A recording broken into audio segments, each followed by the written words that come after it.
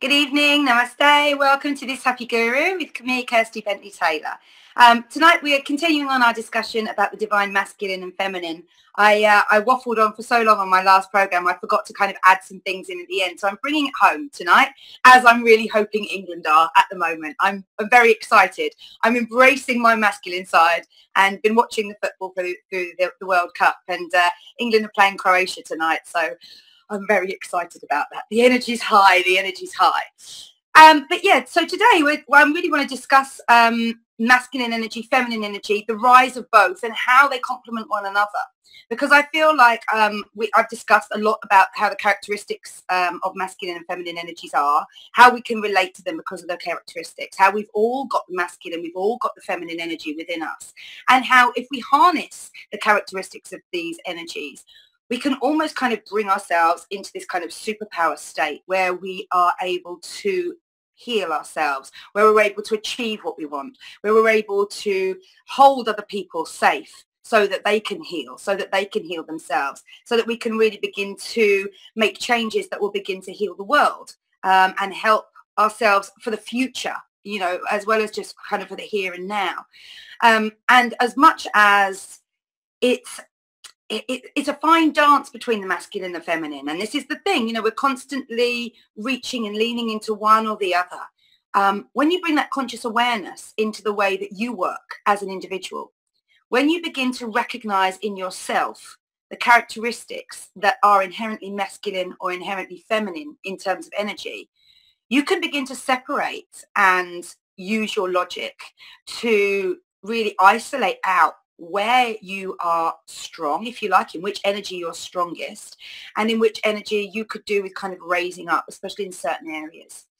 Things like relationships tend to have a lot of kind of conflict areas, careers as well, you know, so that's kind of the two kind of main conflict areas that we experience the majority of time in our life, through our wanting to succeed in business, through our wanting to kind of earn money, have affluent lifestyles, all those sorts of things, and through wanting to have that same level of success within our personal interpersonal relationships. We find there's a lot of crossing over and there's a lot of blurring, and it finds within the energies to be a kind of a mismatch of the two, where you lean into one strongly and it counterbalances and it tips the other. And so these are kind of the areas that I want you to really begin to look at within your own lives as to how you predominantly work. So, for example, as a woman, I would tend to lean more into my feminine traits within my feminine energy than I perhaps would with like if I was a man. If I was a man, I would be leaning more into my masculine, just through the characteristics, not through any kind of intent, not through any idea of ego or personification of the energies, but just with the way that I've been brought up, just with the way the characteristics of the male energy have manifest in our society, through our cultures, throughout our history. So all those sort of things are embedded within our psyche. We're brought up in a society, culture, wherever you live in the world, that has developed over a long period of time. And within those cultures, they have isolated out these characteristics that are typical to the masculine, typical to the feminine, and either raise them up or push them down. Generally across the world, it seems to be more that the divine feminine has been pushed down in favor of elevating the masculine. And yet at this time in our history, in our lives on this planet right now, we seem to be seeing a real shift in terms of the feminine energy. We are individually and collectively crying out for healing, for help, for love, for the acceptance that we need to be able to heal the world, not just environmentally, but also as a people, as a species. I think the majority of people in the world are beginning to open their eyes to see the upset and the chaos that has almost been caused by the overpowering shadow masculine energy. Without its divine counterparts, it's very hard for the masculine to remain divine.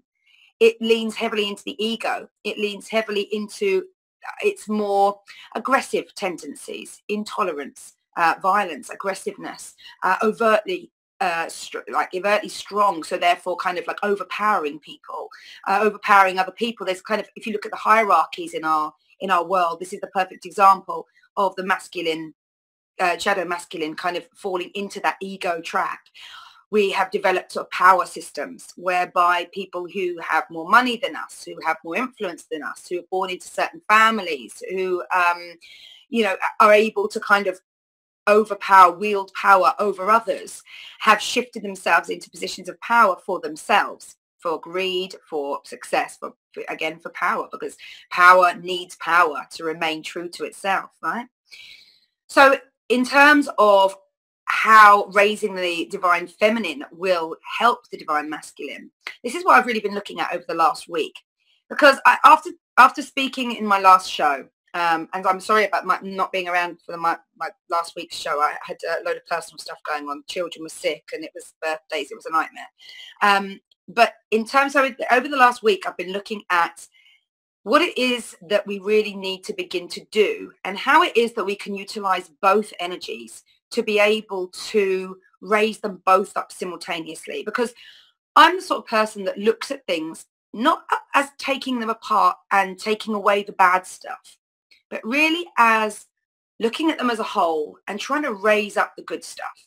You know, there will always be shadows within our world. There will always be the duality that we are. There will always be that. So for me, there's no point in trying to just eliminate the dark side, if you like. The dark side is necessary to be able to appreciate and see the light. In fact, one of the phrases that I love to hear is that really darkness is just a place where there is no light or where the light cannot be seen. Okay, so it's omnipresent. Both sides are omnipresent, the dark and the light side of everything, that duality. It is the way that we're all made up. It is the way that our world works. There's no escaping it. It's apparent in everything. And so I think that really just to be able to kind of bring the good out more is what we need to do. And it will just begin to fade out the dark a little bit. The darkness will always still be there. There will always be parts of our nature, if you like, that strive towards one way or the other, no matter how conscious we are, no matter how much we try. We are human beings. We are designed to have faults that we need to then kind of work on, overcome, journey through. You know, that's it, to my mind, the whole point of this life that we each lead.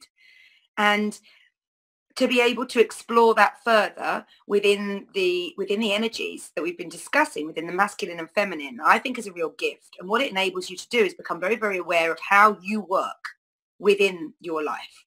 Okay? So we've discussed the characteristics before. But what I really want to focus on now is how raising up the divine feminine, how by focusing in on the divine feminine, inadvertently raises up the divine masculine. And I'm talking about the divine masculine, not the shadow masculine, not the ego masculine that we're seeing at the moment, not that masculine that has kind of built our world, repressed and overpowered and plowed on through without regard for anybody else. The divine masculine is a beautiful, beautiful thing. And one of the actual conversations that I've been having with my producer actually from this show was how as the divine feminine rises in terms of movements and groups across the earth, how that's affecting masculinity across the earth. So his question to me was something along the lines of, if you carry on raising the divine feminine with a ego masculine undertone, which is what we're seeing really in terms of all the overpowering sort of feminist movements, and the kind of the redirect that, you know, actually everything should be turned on its head to be able to rebalance the divine feminine, that everything should be kind of redone, refocused. Where does that leave the real man, if you like? Like when I say the real man, I mean guys living right here, right now, in this time, and right here, right now, on this earth, in this time. Where does that leave them? Because you have to remember that what we're asking everybody to do, or what I'm asking everybody to do, is to stand in their truest self. Now, because of the nature of human beings, because of the nature of the experiences, the upbringings, the belief systems that we have grown up with, that we have been encultured, if you like, into, there's a lot of layers here that need to be peeled back and looked at, and that need to be kind of realigned. There's a lot. So to think that this is something that will be done overnight, or that can be done as simply as rectifying this, rectifying that, and everything will be okay, seems a little bit, or feels a little bit naive. And the danger, I think, in overpowering the ego masculine with what is essentially the ego feminine is that no one's going to win. We're just going to end up in this kind of clashing of heads, this kind of butting of egos, essentially. And no one's going to move forward.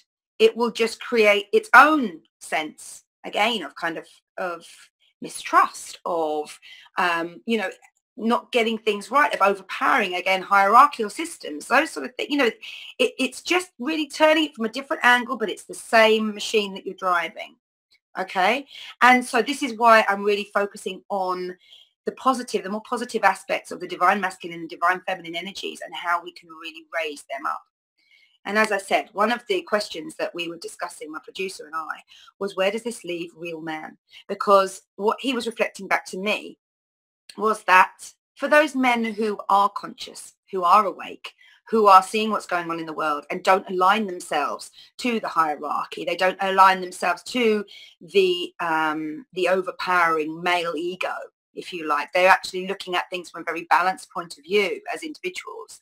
Where does that leave them? Because if the divine feminine is kind of raised up as the ego feminine, if you like, and then kind of, you know, everything turns against real man or the balanced man, where does that then leave them to be able to go forward and explore themselves? Because essentially you're asking for guilt to become kind of one of the things that they would live with for their predecessors, for the past life that we've all kind of led and that we've all been brought up with.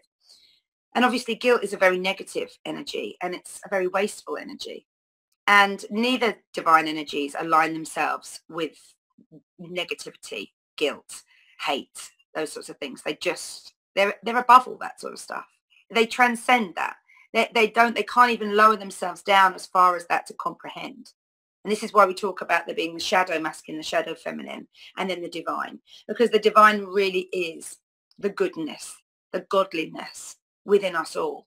And I believe that we all have that in us. I believe that down to the circumstances of our upbringing and our development over the course of our lives, certain belief systems, certain manifestations, the way our mind thinks, the way it justifies things to try and enable us to continue on, which is essentially what all conscious beings want to do, is just to keep living, to keep continuing on. However, we have to balance that out. Our mind will do that for us, to make it easier for us, to allow there not to be conflict, inner conflict that might damage us emotionally, physically, and all those sorts of things. That's how we work.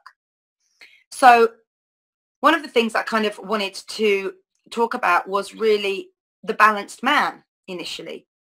And the balanced man, or the man who is really working on his divine masculine and standing true in that energy, is somebody who has also already embraced the divine feminine. You know, the real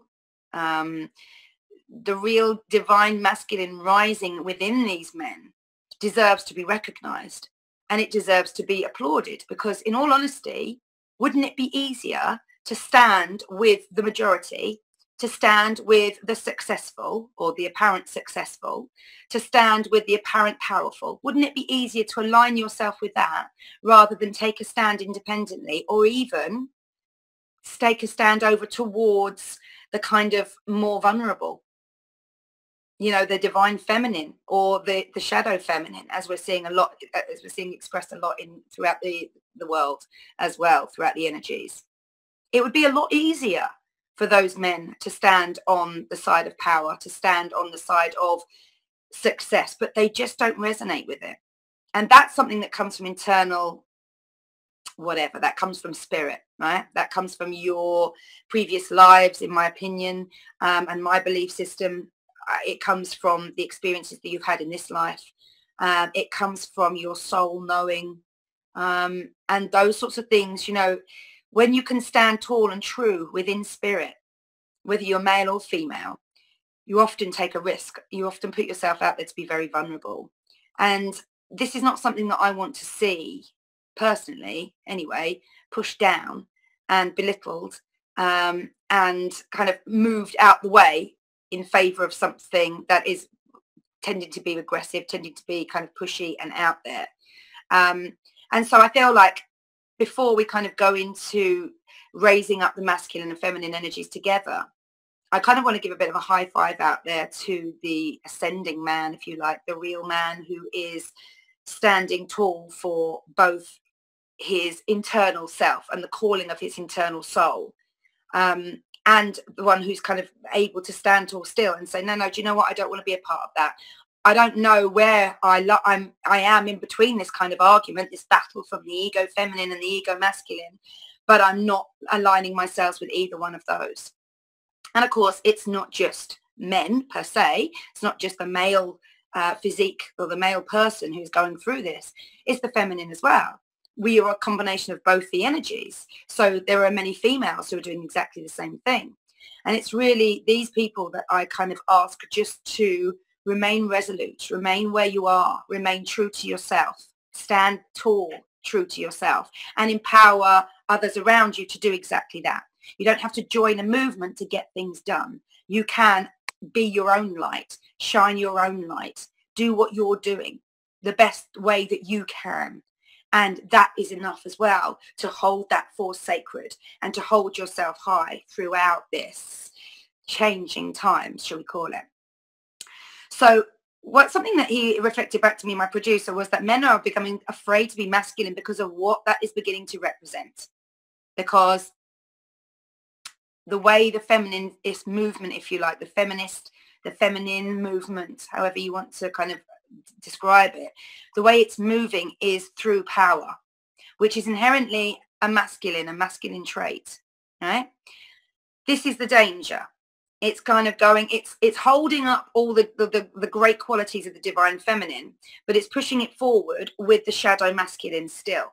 It's almost the idea of kind of fighting fire with fire, if you like.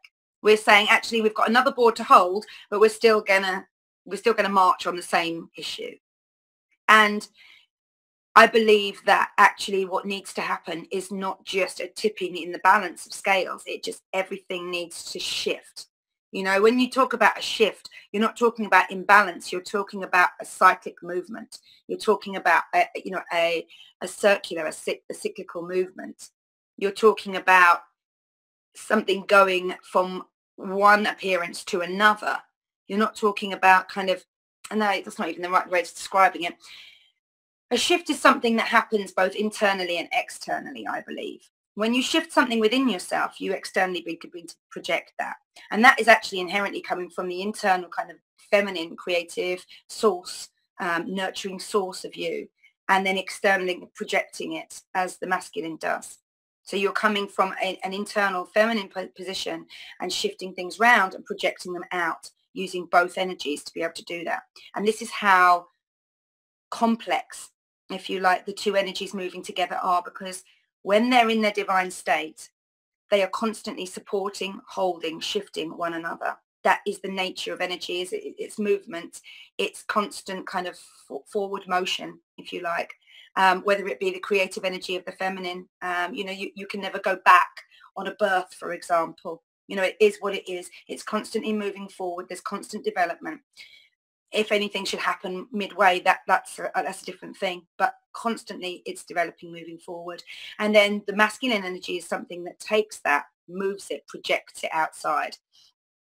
Takes things from A to B, takes uses the logic, uses the action, uses the strength, using the force that it has for truth, for love, for the greater good of all, not for his own gains, not for his own personal projection, but for the benefit of all. And so to be able to align those two energies together within yourself, this is when the power really begins to happen. Okay, so when we are looking at the divine masculine rising, we are really looking at staying true to who we are. That would be that truth seeking.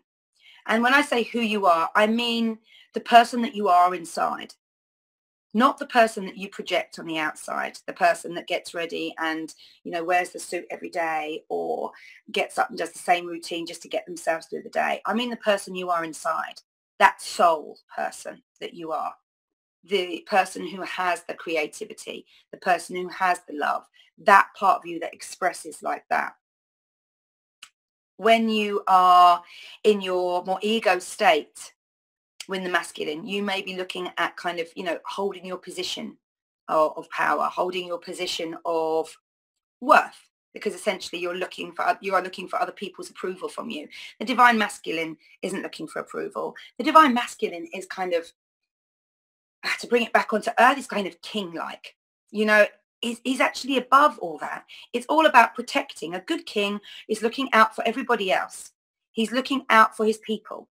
He's protecting himself so that he can continue to protect his people. He stands for truth. He stands for loyalty. He stands for strength. He stands for protection. He stands for love, essentially, through all of those mediums. Okay, and he also has by his side a queen that has to be able to be as strong as he is. Otherwise, they're not equal. They're not the balance that they need to be. And he will take counsel from his queen, as she will listen and talk openly to her king. There has to be kind of that level, and that's what you're looking for in yourself, to be able to balance the energies as well. You're looking to be able to stand tall for who you are, be loyal and true to who you are, but at the same time, be vulnerable enough to love openly, be vulnerable enough to speak your truth and to talk and to be able to empower people with your wisdom and the wisdom that you found through your own journeys. Again, kind of looking within yourself, doing the work, learning, and recognizing where you fall down slightly and you raising yourself up again, recognizing, if you like, where the borders of the land are weak and enforcing them. It's that sort of thing. Okay, so I'm going to go on with what I was kind of going to start with today, which was something that came to me when I was doing some further research. And this is like, sometimes, when you're reading through stuff and you are really engrossed in the subject and you're kind of, you're loving it. I mean, this, like I've said this before on previous shows, this whole research that I've been doing over the past few weeks has not only opened my mind up to myself and who I am and how I work, but it's opened my mind and my eyes, I think, out to every living thing, because every living thing has this energy within it. Everything is dual, has this duality. And so it has this masculine and feminine energy within it. And we can only really explore ourselves, if you like, in that sense. I can't, like, I could talk to my dog about what he's feeling, but I obviously can't. That would be great, if I could kind of align myself with my dog and how he's feeling. What I can do is transfer my attention towards him, to be able to read him, to be able to look for the characteristics that I recognize in myself in terms of masculine and feminine energies, and look how he demonstrates them. And that's something that I've been doing as a little bit of a side experiment for myself over the last week, because what came to me when I was doing this research was actually, do you know what? The world itself, our planet, is made of energy. It is an energetic source. It resonates. It is a force of energy. Therefore, it has to be combined with this duality as well. And as I began to go through that in my mind, I began to think, you know what? That's true. It lives, it moves, it wants to remain alive. It's constantly growing, it's constantly developing, but it's strong, it's powerful. It's in control. If you look at the weather, if you look at the natural disasters, we call them disasters. Maybe it's the world trying to just right itself. Like there must be reasons for these things. And maybe it's the imbalance in the world that begins to kind of shift some of these things. I don't know. This is one of the things, like I say, that has been playing around in my mind because of kind of a download thing that I had about the consciousness of the world, and how by raising our own consciousness on this planet, how that will then permeate out into everything that's living on this planet, and say inadvertently raises the conscious level of the planet itself. I don't know. Comment on that. I would love to hear what you guys think. But what I began to think of was like, every conscious being, every conscious living thing inherently has one need, and that is to be alive to any extent. it will stay alive for as long as it possibly can. And that's on even a cellular level. You know, our cells self-destruct whenever they believe that their nature is turning to the point where they will damage the cells surrounding them, where they could kind of cause a malfunction within the body. And so they self-destruct, they commit suicide. That's just our cells in our body. So if we, on a cellular level, are that intelligent, that's an intelligence that will be permeating right out through the plant kingdom, through the animal kingdom. That's a consciousness that's going to permeate out into our world just by the nature of how we will survive energetically on this plane, in this dimension, on this physical planet. So one of the things that kind of got me thinking about that was, if we begin to make this shift with ourselves, how will that then affect our planet? Like our planet, obviously, in terms of the plant life and the wildlife that we are at the moment in, like the 6th mass extinction in the history of our planet that we're aware of. And it's come so quick and so fast. Everything's out of balance. It needs to heal, but it's unable to heal in the current climate that essentially mankind has produced. What I'm kind of thinking is, if we begin to shift within ourselves, and that shift is great enough, that shift will permeate out through to other conscious beings that we share our planet with, and eventually will permeate out through and into the world. And then what sort of a shift will that develop for our planet itself? You know, will there be an ability to be able to heal itself? I was watching on one of these kind of little Facebook video things that comes up. I was doing some promoing stuff on Facebook the other day, and one of these little videos came up, and it was about these caterpillars that can eat through plastic. And I just thought to myself, it's one of those things. This world is so amazing that you can literally ask for something and it will appear. You know, it's literally that magical, this planet. So why not? Why not? Why not enable that idea to grow? Why not believe that if we make a change within ourselves, and that just that small change that we make within ourselves, that we commit to growing, we commit to healing, we commit to uniting the masculine and feminine energies, the divine masculine and feminine energies within ourselves, and we commit to that growth, then all we have to do, we only have to do it for ourselves. We each have to do it for ourselves. And then the change and the experiences that we will receive from that will permeate out into the rest of the world. And maybe this whole sense of global healing that we so desperately need on our planet to be able to survive.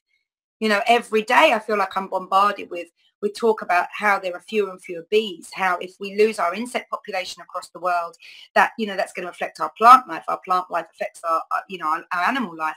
Animal life obviously affects us all. You know, the quality of the air that we breathe, everything. You know, if things aren't, if this beautiful, intricate, codependent ecosystem that we live on this planet gets too damaged, then everybody will be badly affected. And we're already beginning to see that across the world. We're already being able to see that in our water systems, in our environment, our air systems, where we live, the actual structure of the earth itself, the fine balance between the gases that we experience on this planet, you know, all those sorts of things.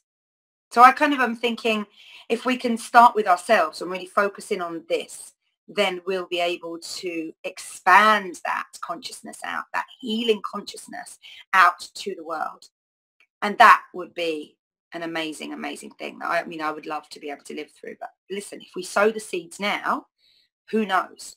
You know, that's our role. I believe right now we're seeing all this change in our lifetimes because we are the people to be able to raise this up and to be able to give this challenge a name and own it and take it and really be able to develop it and grow and enhance and empower the future generations with further knowledge, with further wisdom, with the strength of our forefathers that enabled us to be able to change. And then we become the forefathers that enable them to be able to continue on the change.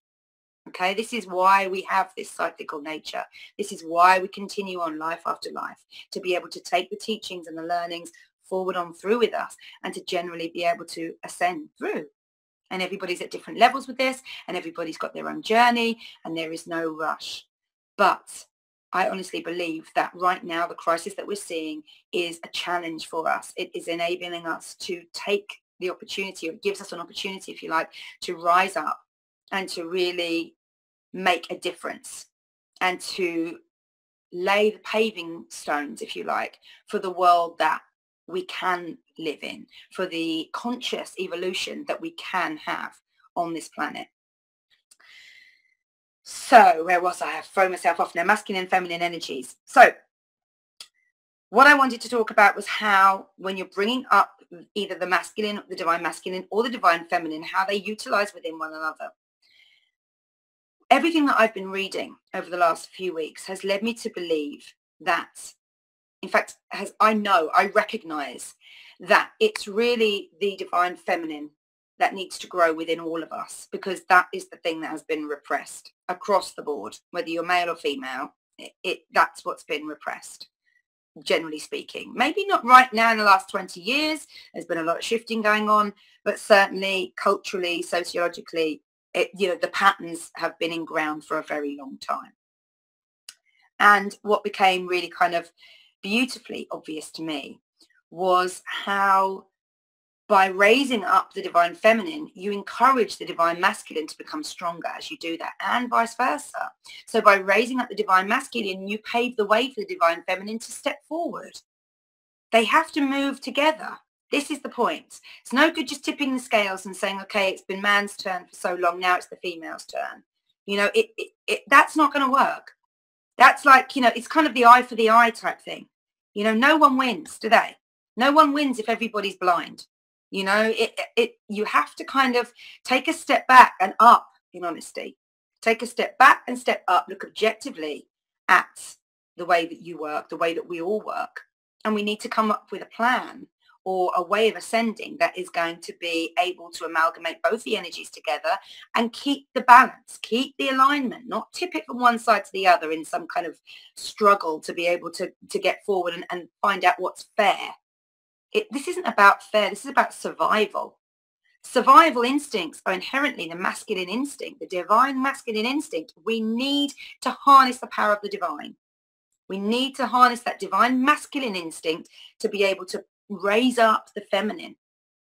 And we need to be able to raise up the feminine so that the divine masculine has a purpose, has something to be able to protect, has a point to be loyal to, and all those beautiful, beautiful aspects of the divine masculine. And so one without the other is just not going to work. It's just not, we're not going to be able to move anywhere. We're going to remain stagnant, admittedly in a different type of, in a different appearance, if you like, in a different shape, but we will remain stagnant. And so with that in mind, I wanted to give some ideas of how raising up the divine masculine will be able to empower your divine feminine and vice versa. So one of the things that the divine masculine is very good at is kind of this sense of protection. Now, as a woman, I'm quite an easygoing kind of girl, actually. I'm kind of quite chilled. Not a lot really phases me, if I'm honest. I get quite passionate about things, but I don't tend to get particularly angry. It takes quite a lot to really kind of push my buttons. Until I became a mum.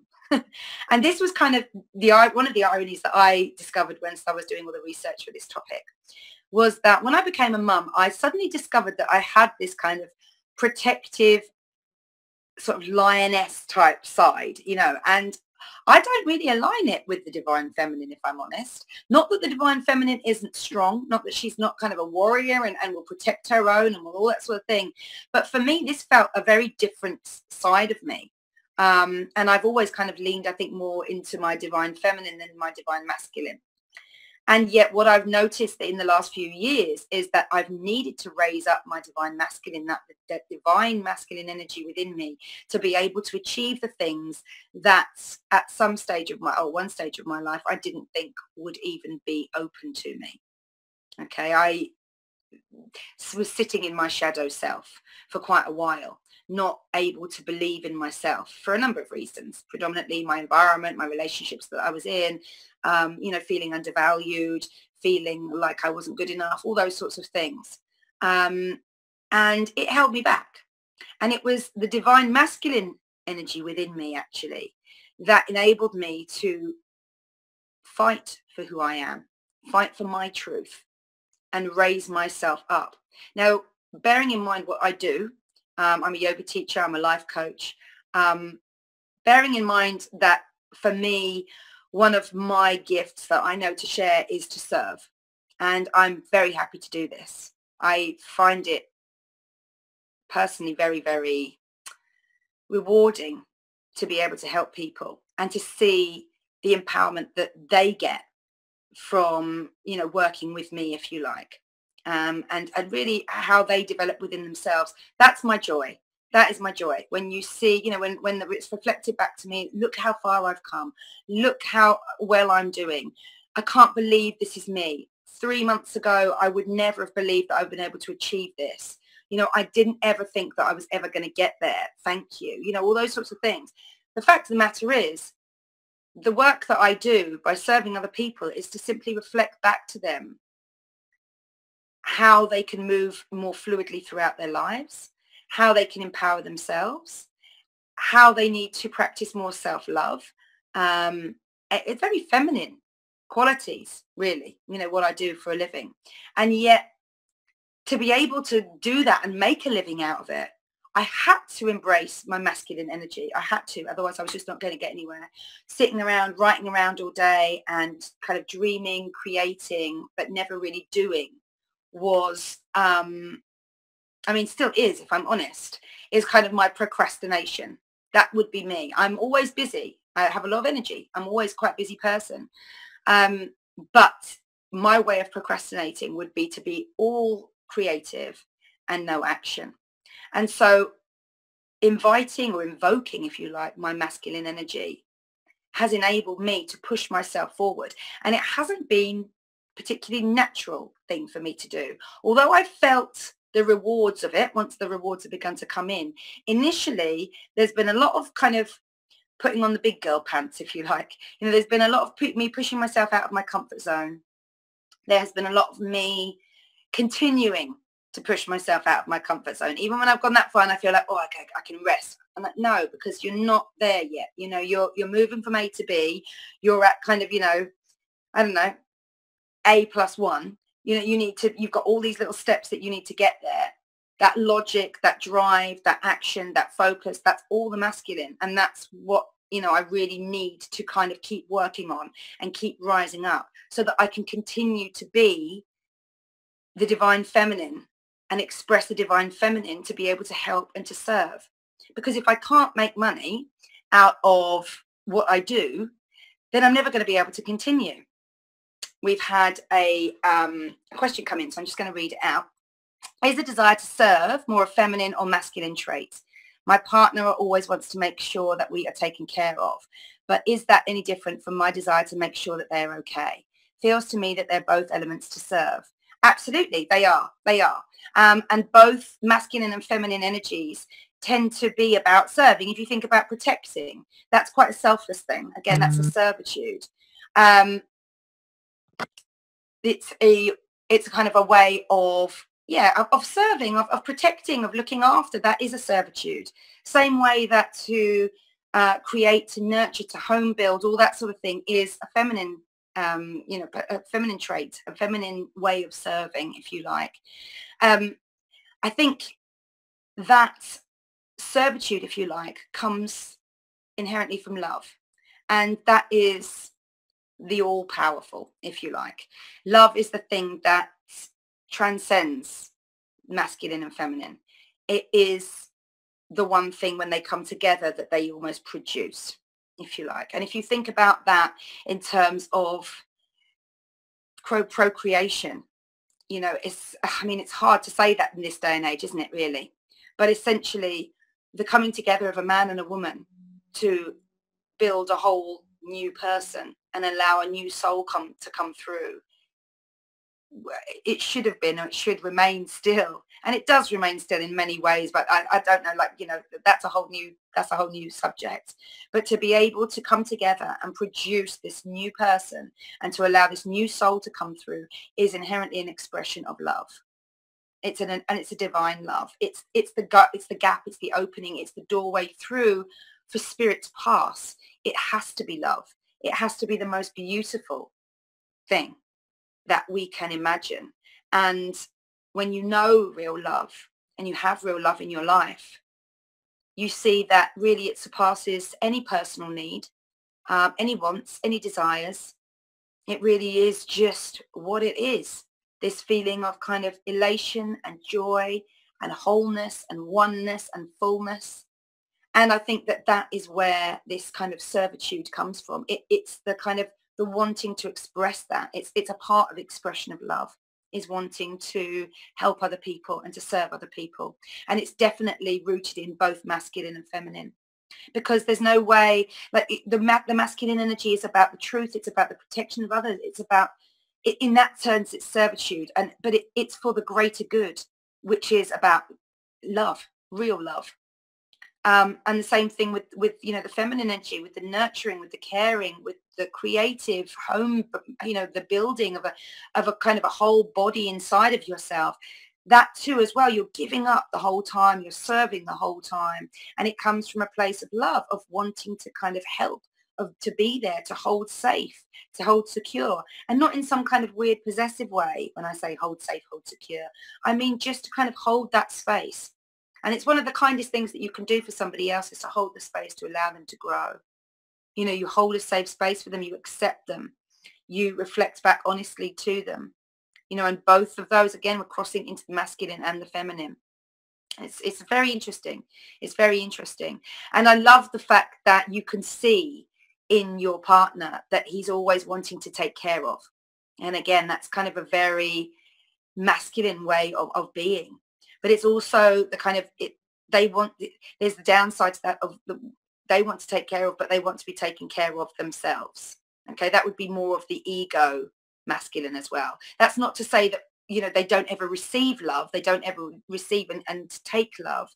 But it's just that demand for that attention, the demand, the wants, the idea that they are owed it, that then begins to move into the shadow masculine, the ego masculine, that whole I deserve, I've done this. For example, the idea that, you come home, you bring home the bacon, therefore dinner should be on the table.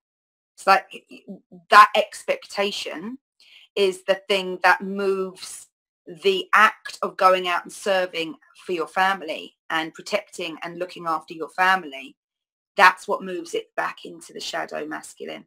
That idea that once you've done that, you are entitled to something. When you serve for truth and for love, you expect nothing in return. And actually, it's interesting because that's something that I find, and I know a lot of other people who work in my line of work as well, who kind of are working in the genre of spirituality, if you like. It often becomes quite a big thing about knowing their worth, knowing their value, and being empowered enough within yourself to be able to ask for it. And this is what I mean by I've really had to lean into my masculine energy, because I have always been that sort of person who's been there for everybody, who will listen and who will help and will construct and all those sorts of things for people. Once I decided that I wanted to do this out in the big wide world, if you like, and develop a business around it, I became very uncomfortable with asking for money for this service. It felt like this was something that I just naturally wanted to give, I naturally wanted to do. And it really made me feel uncomfortable, if I'm honest, about asking for money. So that it really became a balancing out of logic. I again leaned into my masculine energy, and it became like, Kirsty, you're not going to be able to carry on with this if you're not able to support yourself as you do it. That's literally the bare fact. As weird as that might make me feel, because I'm used to sitting in that creative space, and also that kind of, it challenges me. So it made me feel uncomfortable because it challenges the way that I love and that I serve. And so, so for that, in that instance, it really began to become something that I really needed to work on, and I really needed to focus myself on, to be able to grow into that and to be able to rise my masculine energy, so that I could I could really carry on doing what I love to do, so that I could carry on expressing that, and not just go and, this is going to sound awful, but not just kind of go and get a real job, because that was the other option, you know. And in the end, it became almost fear-based. The fact that if I didn't do what I wanted to do, if I didn't push on and grow and do what I felt like I was being called to do, then I would have to go and do something that was essentially meaningless in comparison. And that wasn't something that I was willing to do either. Again, so many times in my life, I feel like I've fallen back into my masculine energy rather than raised it up. And I think this has been quite reflective for me as well over the last few weeks. As I've mentioned before, I was in an abusive relationship a few years, well, a long time ago, really, 10, 12 years ago now. And one of the things that made me stand up for myself eventually, and it was after time, you know, this wasn't something I always believed before. I remember seeing an Oprah Winfrey show, and she said something like, you know, you're only a victim when you want to be a victim, and you hold yourself in that victim state. You know, you keep yourself there, no one else, you keep yourself there. And I always remember thinking, yeah, that's absolutely right, you know, like, don't let people just treat you like that, blah blah blah blah. Then it happened to me in the conference of love, or apparently, you know, supposed love. And it was my masculine energy was the thing that actually got me up eventually and got me moving out of there. As my feminine energy, shadow or divine, was getting pushed down and devalued and oppressed and destroyed, essentially, you know, that part of me, belittled, taken down. As that was happening to me, it had no strength. It had no words of wisdom. It had no ability to create. In fact, the only thing that I focused on, because I was pregnant and loads of stuff was going on at the time. But one of the only things that I ended up doing was actually just focusing in on my unborn child as all this stuff was happening. And it wasn't until I think my son had been born, and we'd had this really big blow up. And I'd experienced a lot of violence, and I had no more tears left to cry. And I felt like, in fact, looking back, I feel like as I was kind of like laying on the floor, broken, that was my divine feminine lying on the floor, broken. And out of that came this. And this is my divine masculine. That force that went, shoom, you can do this. Get up, get out, move, make headway, whatever you've got to do. And I literally moved from being this kind of broken woman on the floor to planning an escape. And it was an escape. I was in another country at the time. Planning my escape, executing my escape, right from, you know, I mean, awful really, but, you know, lying to get myself out, booking secret tickets, spending secret money, you know, all these sorts of things that I could have done months and months and months previous. But I had to kind of almost be at that broken stage, I think, to be able to rise. And I found that a lot in life and in my experiences with other people as well. It's like once you're broken, then you can really rise. And that's not to say that that's the only way that you can rise, but it sure does give you a good foundation. You know, it gives you nowhere else to go when you've hit rock bottom and there is nowhere else and you don't even recognize the person that you are. Then to be able to rise up from that, it feels like you almost got a kind of a springboard going on. And so, you know, being able to kind of lean into that masculine energy, suddenly this force that I feel like it must have laid dormant in me. You know, throughout that whole episode, I was looking at my partner at the time, a guy, as my kind of masculine force. And yet as he was going further and further into the shadow masculine and losing himself in it, because there were a lot of times where he showed real remorse and regret and upset for everything that was going on and the way he was treating me and the way that I was left following our arguments and all those sorts of things. As he was losing himself and I was losing myself, in the end, it became my divine masculine that got me up, got me out and broke me out of that situation. And yeah, as I never thought about it like that at that time. You know, I never did. I remember, and I discussed this a few weeks ago, I remember almost hearing my father's voice, you know, that benevolent father's voice in my mind saying, you know, get up, get out. You're not taking this anymore. You're worth more than this. And I don't know where that voice came from. You know, it sounded like my dad's voice. It sounded like that man, that figure who had always instilled self-esteem and self-confidence and self-value and self-worth within me, you know, had kind of just really just picked me up and, you know, picked me up under my arm, stood me up and gone, and now go. You know, now you have to go. I've picked you up. Now you go. And it became all about kind of doing things in the masculine way. When I look back, it was very calculated. It was every step was logical. There was an opening for me on every way. This is when I really began to believe in the magic and the creation of the universe and how it's on our side the whole time, even if we can't see it right now or right in that time, which I certainly couldn't in that space. You know, you get the lesson, whether you get it right then in the moment or whether you get it later on, is really, you know, dependent on how much I think you're looking for it above anything else. But certainly that was one of the things. It became very, very logical. It became very, you know, get me from A to B. It required a lot of strength, both physically, both emotionally. It required me to prioritize my child over myself and everything else. And that was kind of, you know, when I look back now, especially over the research that I've done, I feel like I've learned another lesson on how my masculine carried me forward and how strong it is and how necessary it is for me as a woman to have that masculine side. You know, if without it, I would have just laid broken, literally on the floor. You know, I just would have laid there because I had nothing left from the feminine. I had nothing left. Like I said, I'd been belittled. I'd been, you know, aggressively beaten and manipulated, emotionally abused, you know, all those sorts of things that really hit home to the divine feminine, whether you be man or woman, physically speaking.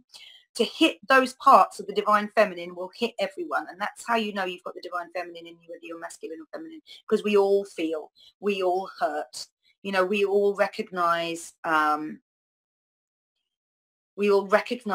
feeling of not being held for their worth, you know, whatever it is inside us. We'd all have had that experience. And I think that is the divine feminine you as well, responding and asking you, you know, to feel uncomfortable so that you can change that, so that you can stand taller for who you are. It's the strength of the masculine that will carry you through. And it's the strength of the masculine that gives you the ability, that kind of that gumption to get up and move forward. So one of the things was to be able to protect. One of the divine masculine traits is protection, is being able to protect like the people that you love around you, you know, your people, if you take it back to that idea of the king, being able to protect your people, being able to protect your family, those sorts of things. It gives the divine feminine the creative space to be able to birth. It gives the creative space to be able to nurture. You know, if you're thinking about energies and focal points for energies, if you're constantly protecting yourself and being defensive and all that sort of thing, your focus is outward the whole time. There's nothing going on inwardly, and yet the majority of the journey of your entire life will be done internally, right? So you have to be able to take that nice balance between the external and the internal. When it's needed, you project out, whether that be something positive or whether that be to defend. When it's something, you know, internal, then give yourself that space, feel safe, feel protected, so that you can give yourself that time, because you can't do the two things at once. You can't do the inner work while you're busy protecting yourself. You know, they counterbalance one another. That's not how they grow. You're leaning into one, you're leaning into the other. It's when you bring the two together that you have created a safe place for yourself to grow.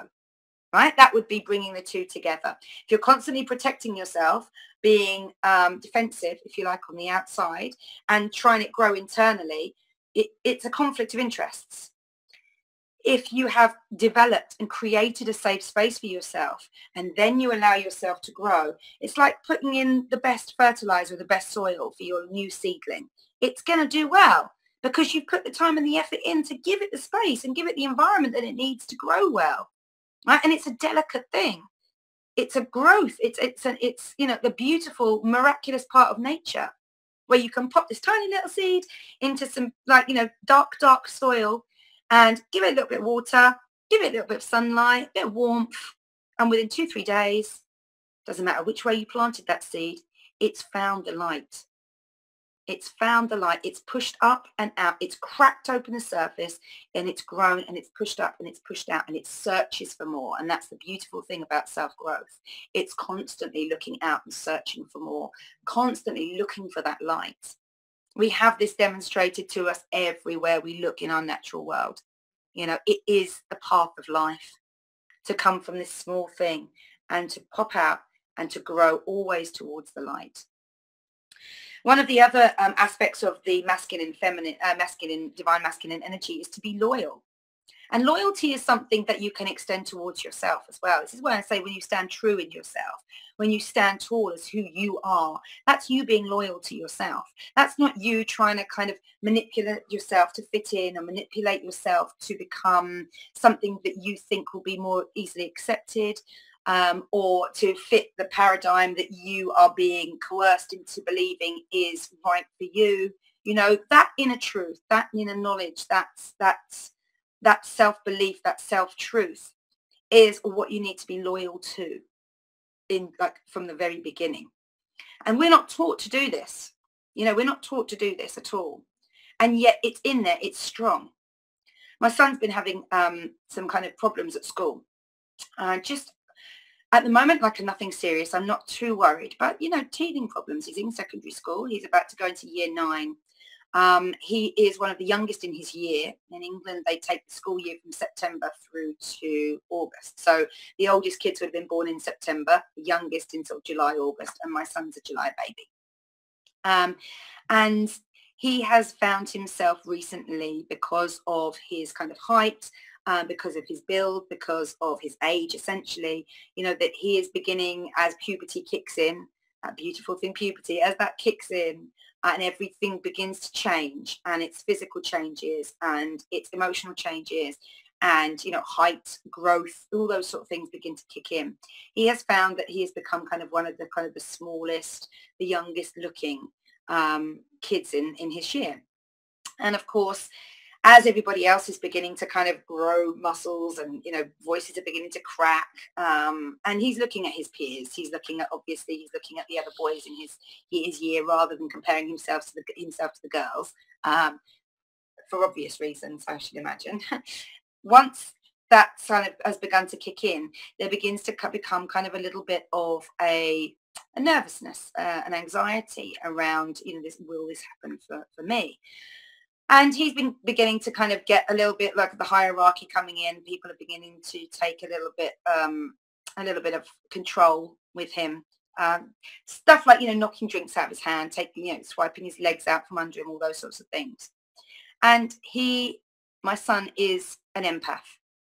And obviously, being my son, he has been brought up to really believe in himself as an individual, and as a soul, and as a spirit. And I've always tried to empower all my children in that sense. I've always tried to bring out the characteristics that I see that are inherently theirs. I allow them to be exactly who they are, as they develop and as they grow. And I try not to coerce them into anything that they don't feel ready for, or they're not ready to express, or any of those sorts of things. So that's kind of just very briefly my parenting style. And what it's meant, that when these boys have been challenging him, he has wanted to kind of laugh it off, brush it off, you know, bring the balance back in a bit. He doesn't want to feel imbalanced, but he doesn't want to go down their path of exerting physical power. He wants to kind of just be able to bring it back in a nice kind of, I suppose, feminine way, if you like, in terms of the energies. He wants to be able to bring it back into harmony. He wants to be able to heal it all, you know, rather than kind of go one way or the other. And yet he was getting more and more frustrated with this was happening. And we had a couple of instances. He was coming home and he was sort of saying to me, you know, Mum, like, you know, it makes me so angry. Like, I don't like it. I don't want to feel like this. Why is it always on me? You know, what, all these sorts of things. And I said to him, you know what, Nate, as much as you're not going to kind of like this, I think it might be time to stand up for yourself. You know, I think you've tried it one way. You've tried it the way you want it to be. You've tried sort of smoothing it over and laughing it off and, you know, kind of just healing and going through it that way. And I think now might be the time to sort of step more into your masculine energy and to kind of stand up for yourself and be true to who you are and to protect yourself. You know, like, you're not the aggressor here. They are. You don't deserve to be downtrodden or belittled or any of those things, or have power overwield you. And this was something that he hadn't really heard me say before, because as much as I am, you know, I'm very much about kind of being able to harmonize things. And certainly within the household, you know, I've got 3 children. The dynamics of myself and my husband, we've got a big dog, you know, there was a lot of kind of harmonizing going on so that we can all manage to live together without too much kind of conflict and argument and all the things that happen within a family. So I'm kind of all about the kind of harmonizing, the understanding, the holding space for. But there does come a time, which I learned when he was a tiny little baby, that there does come a time when you have to stand up for yourself. And when I gave him permission, it seemed like, to be able to kind of stand up for himself, something changed within him. And he really felt empowered within himself to be able to go forward and make the changes that he felt he needed to make to be able to command the respect that he knew he deserved within his peer group. He didn't want to be particularly aggressive. He didn't want to start a fight. We had a big discussion about it. He didn't want to go and start a fight. He didn't want to go and do back to them what they'd done. He just wanted to give them just a little bit of a taste of their own medicine, just to kind of bring it back into what he felt would be like a balance. So he had this kind of talk, and you know, a couple of his mates were really, really sweet, and they were like, look, Nate, you know, whatever, you want to stand up for yourself, we've got your back, which I thought was lovely. And actually, you know, it was really nice to see them standing together as divine masculines, you know, these 3 young lads, you know, and my son being vulnerable enough to say, you know, this is upsetting me. I'm actually getting bothered by this now. It started off as a bit of a joke, but now it's gone too far and it's upsetting me. And them to turn around and go, yeah, we've seen it and we've got you on this. You know, we've got you. We're here for you. We're holding this space for you. You know, it was actually a really, really lovely thing to see and to hear done. And so my son went into school one day with the idea that, okay, if this guy or these guys were going to try and overpower him, he was going to kind of, you know, teach them something. And what happened was that they overpowered him again. And as he got up to kind of put his plan into execution, he found that what his mind wanted him to do, his body didn't want to do. This was exactly how he explained it to me. He said, you know, Mum, he said, I had it all in my mind. I knew what I was going to do, but my body just didn't want to do it. It just didn't want to go there. It just didn't want to attack back. And I said to him, you know, and he got super, super frustrated. He ended up, you know, the story goes, he ended up really getting upset in school and ended up going up to the office and kind of pouring his heart out to the teachers there, who were absolutely fabulous, to be fair, and talked him through it and discussed it with me over the phone, and came up with a plan. They were pretty confident that these lads were really just flexing their muscles. You know, they were nice guys. They thought a lot of Nath. He's well respected apparently throughout the whole of his years. So that was nice to hear as well. And that he's well liked, and that the teacher that spoke to me thought that he'd be genuinely upset if they thought that they'd, you know, really upset him. And it ended up with him coming back one day, and they had made a full apology, these boys, and ever since it's been fine. But what was interesting to me was that his mind was saying to him, you know, go on, Nath, just hit back, just do back, just go back, whatever. But his soul remained the empath. And I didn't really reflect this back to him, because when we were discussing it, it really wasn't the right sort of time to be coming to do that. But he has always been, my son, this kind of old soul empath who's able to relate to older, younger people, who's able to understand things that belie his years. And it was very, very interesting to me that part of him that has always expressed himself, or always expressed itself since he was a baby, is really still so strong in him, irrespective, that it just didn't want to take him down to that level. It believed still, in my mind, or this is how I read it, it believed still that there was another way, rather than the whole eye for an eye thing. It believed that there was another way, and it held true to that. And what I did say to him was that, you know, you have always, always held yourself high. You have always proven to me to be a wonderful soul, and somebody who is caring and who is loving and who is funny and articulate, and who you know, enjoys to be part of a team, enjoys to be a team player, as well as kind of, you know, pushing yourself to your own limits and getting out there and doing that sort of thing. But it's that expression of soul from such a young person, if you like, that really caught me and surprised me. And I just felt like, you know, there it is. That's that divine energy right there. Because irrespective of what your mind, which is essentially kind of, you know, influenced by your ego, and you've kind of got, you know, your subconscious self always trying to kind of turn things around so that you don't feel pain and you don't feel hurt, and it rationalizes things and all those sorts of stuff. But we know about how our mind works, how our body works, that enables us to have this crazy life experience that we have. And yet still, when it comes down to it, the soul and the spirit really are governing the most animal, I don't want to say animalistic, but, you know, the kind of the most base level reactions that we have. And that was really kind of quite, yeah, quite an eye-opener for me. I really felt like I'd learned something through this about about my son as well. Like, not just about the situation, but about how strong that soul purpose, that soul urge, that soul self really is. You know, I felt it within me, but it's come for me from a much later time. You know, I didn't have a lot of this stuff growing up. I had a different ways of expressing myself, different tendencies.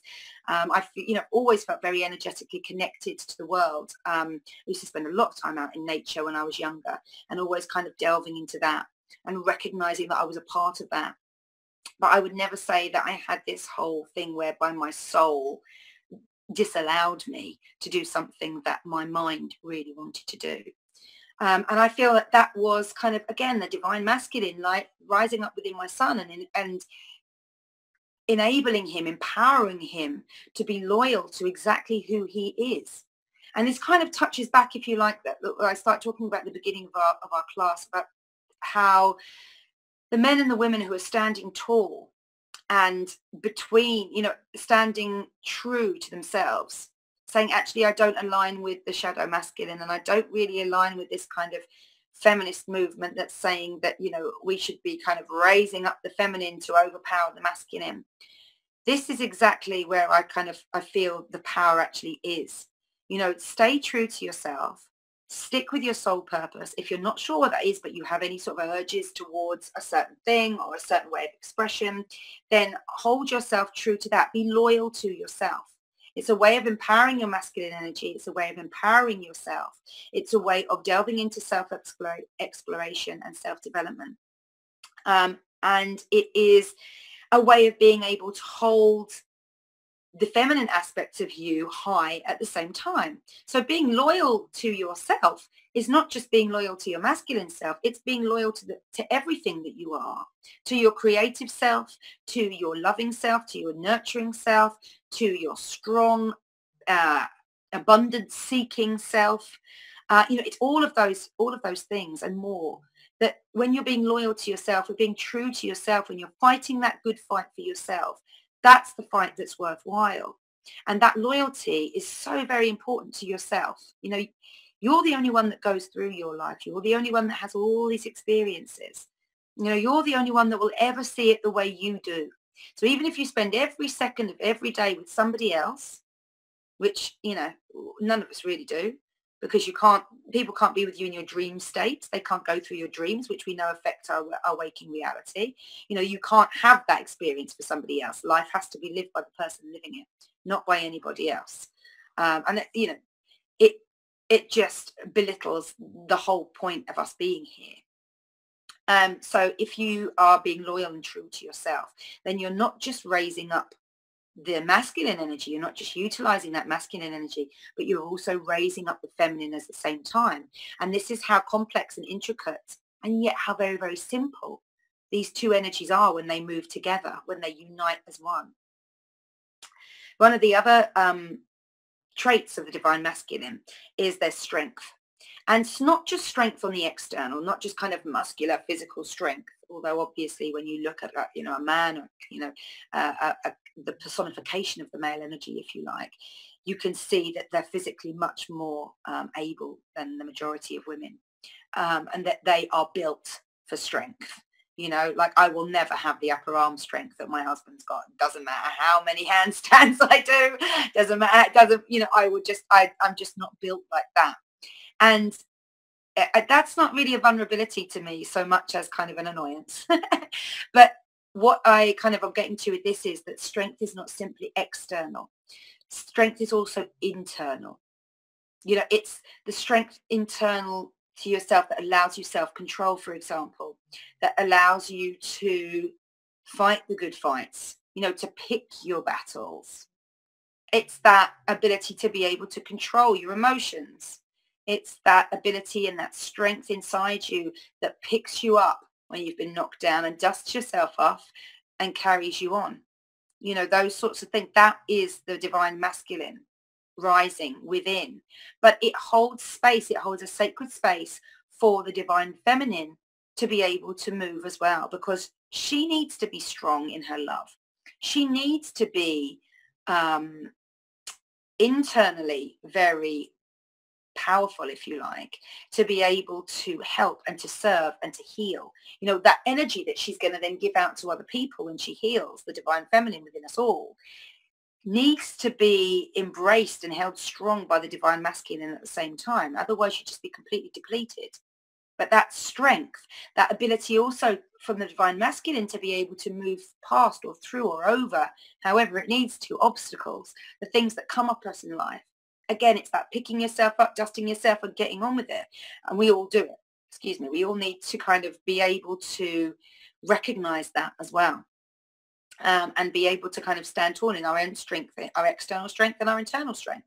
And I think internal strength is one of the things that we kind of really need to be leaning on now, because to stand tall and to be loyal and to be strong, these are all masculine traits that will help us raise up the divine feminine, which is asking us to nurture, which is asking us to heal, which is asking us to be creative with our thoughts, not to be linear, not to be seeking through to power, to greed, to ownership, but actually to be seeking through community, to be seeking through a sense of togetherness, and to be empowering ourselves in that aspect, which is very inherently the divine feminine. So be able to get that mix, to be able to bring it all together, you must be able to use both the divine and the feminine to support one another as we go through. In yoga, we talk about the nadis, which are the energy paths that run down kind of, and they cross all the way down the spine. They cross and they come out through the nostrils.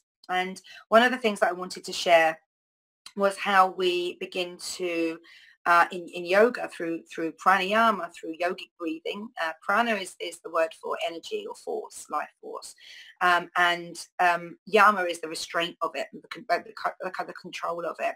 So pranayama is the restraint or control of the breath, the inherent force that keeps movement going in our body, that brings the necessary things that we need to survive on a second by second basis in and out of our lives. So it's all about movement, it's all about force, and it's about kind of being able to breathe in and control that energy and utilize it to be able to harness and heal. So one of the things that we do in yoga to be able to rebalance that energy, and something that you guys can try at home if you're feeling like actually you need to recenter, to reground, to kind of bring it all back in and focus in on working the left and the right into unison, is a form of pranayama that involves kind of alternate nostril breathing and single nostril breathing. So it's very, very easy. You can do it kind of pretty much wherever you are. In fact, you just need your hand and you need your nose, and that's about it. And what we're going to start off with is just clearing out both nostrils. So clearing out, as I said before, the left brain is the logical side, the kind of the mathematical, the masculine side, if you like. The right side of the brain is the more creative, nurturing, caring side of the brain. We know this.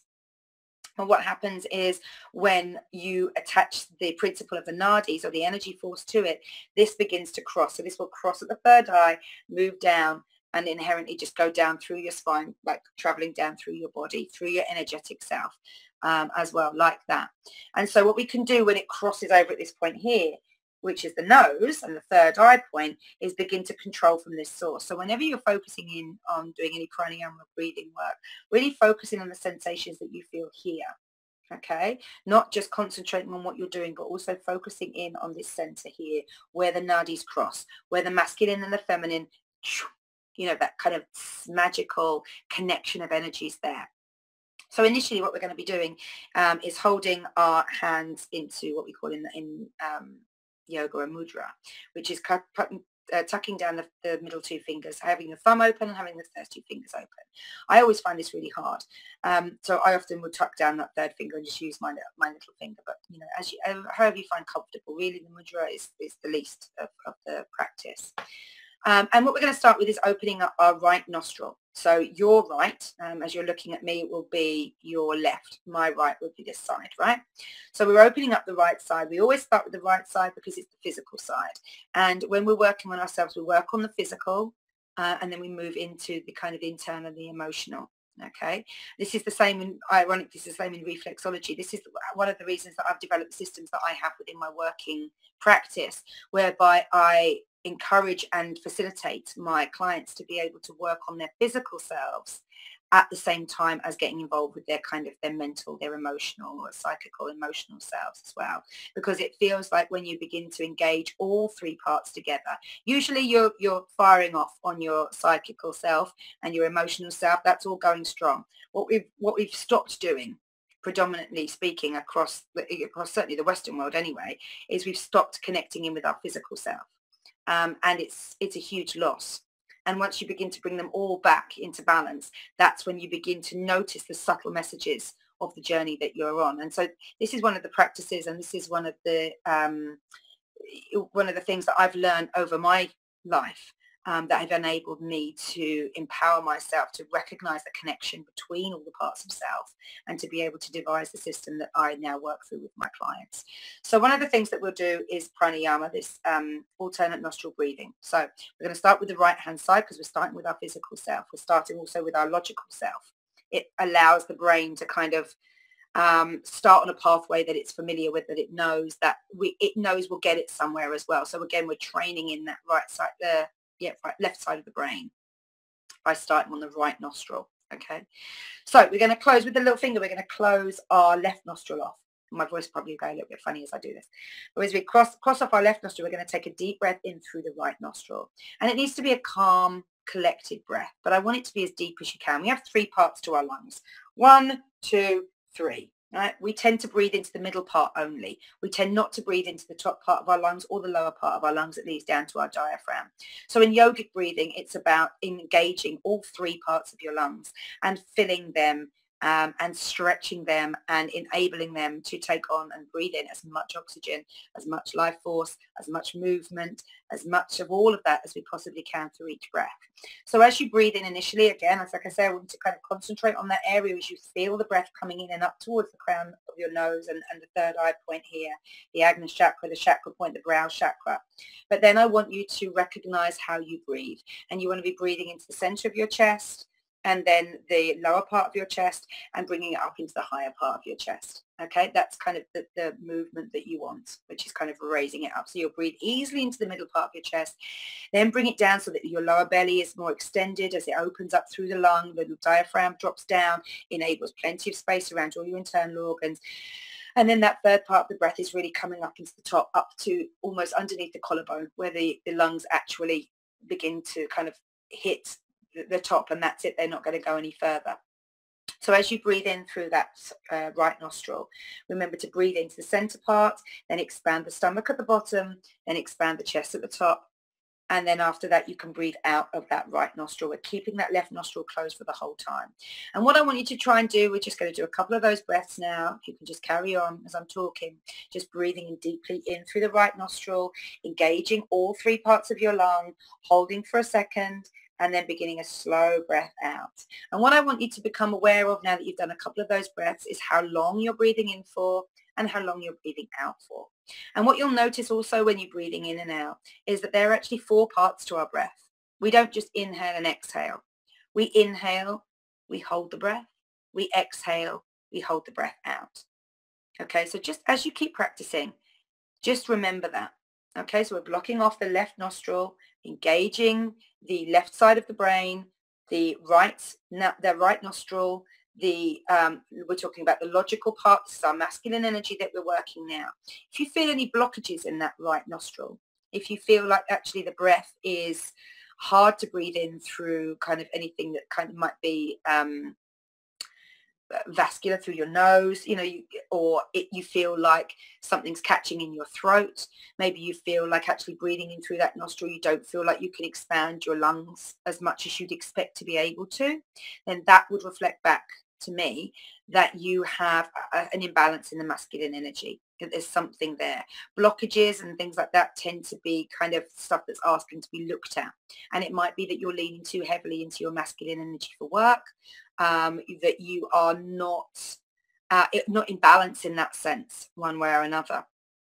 And often when you move then onto the feminine side, onto the left nostril, doing the same thing. So again, once you've done 5 or 6 breaths on that right side, take a deep breath in, holding for a moment, breathing out, holding out for a moment. Try and make it to like 4, 4 or 5 as you breathe in. So you're breathing in for the count of 1, 2, 3, 4. You're holding for a second, and then you're breathing out again for 1, 2, 3, 4, and holding out for another second, and then start again. Okay, do 5 breaths like that, and then we're going to change on to the other side. So we're changing now, working on the feminine, divine feminine side, which is coming from our right brain out through our left nostril.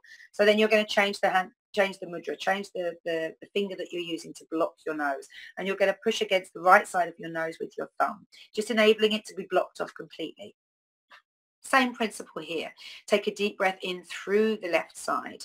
It's connecting to the right brain. So that's the creative side, the nurturing side, the healing side, and really begin to do the same sort of thing. Begin to take the breath up towards the third eye, up towards that crux, that point where the nadis cross, the energy paths cross.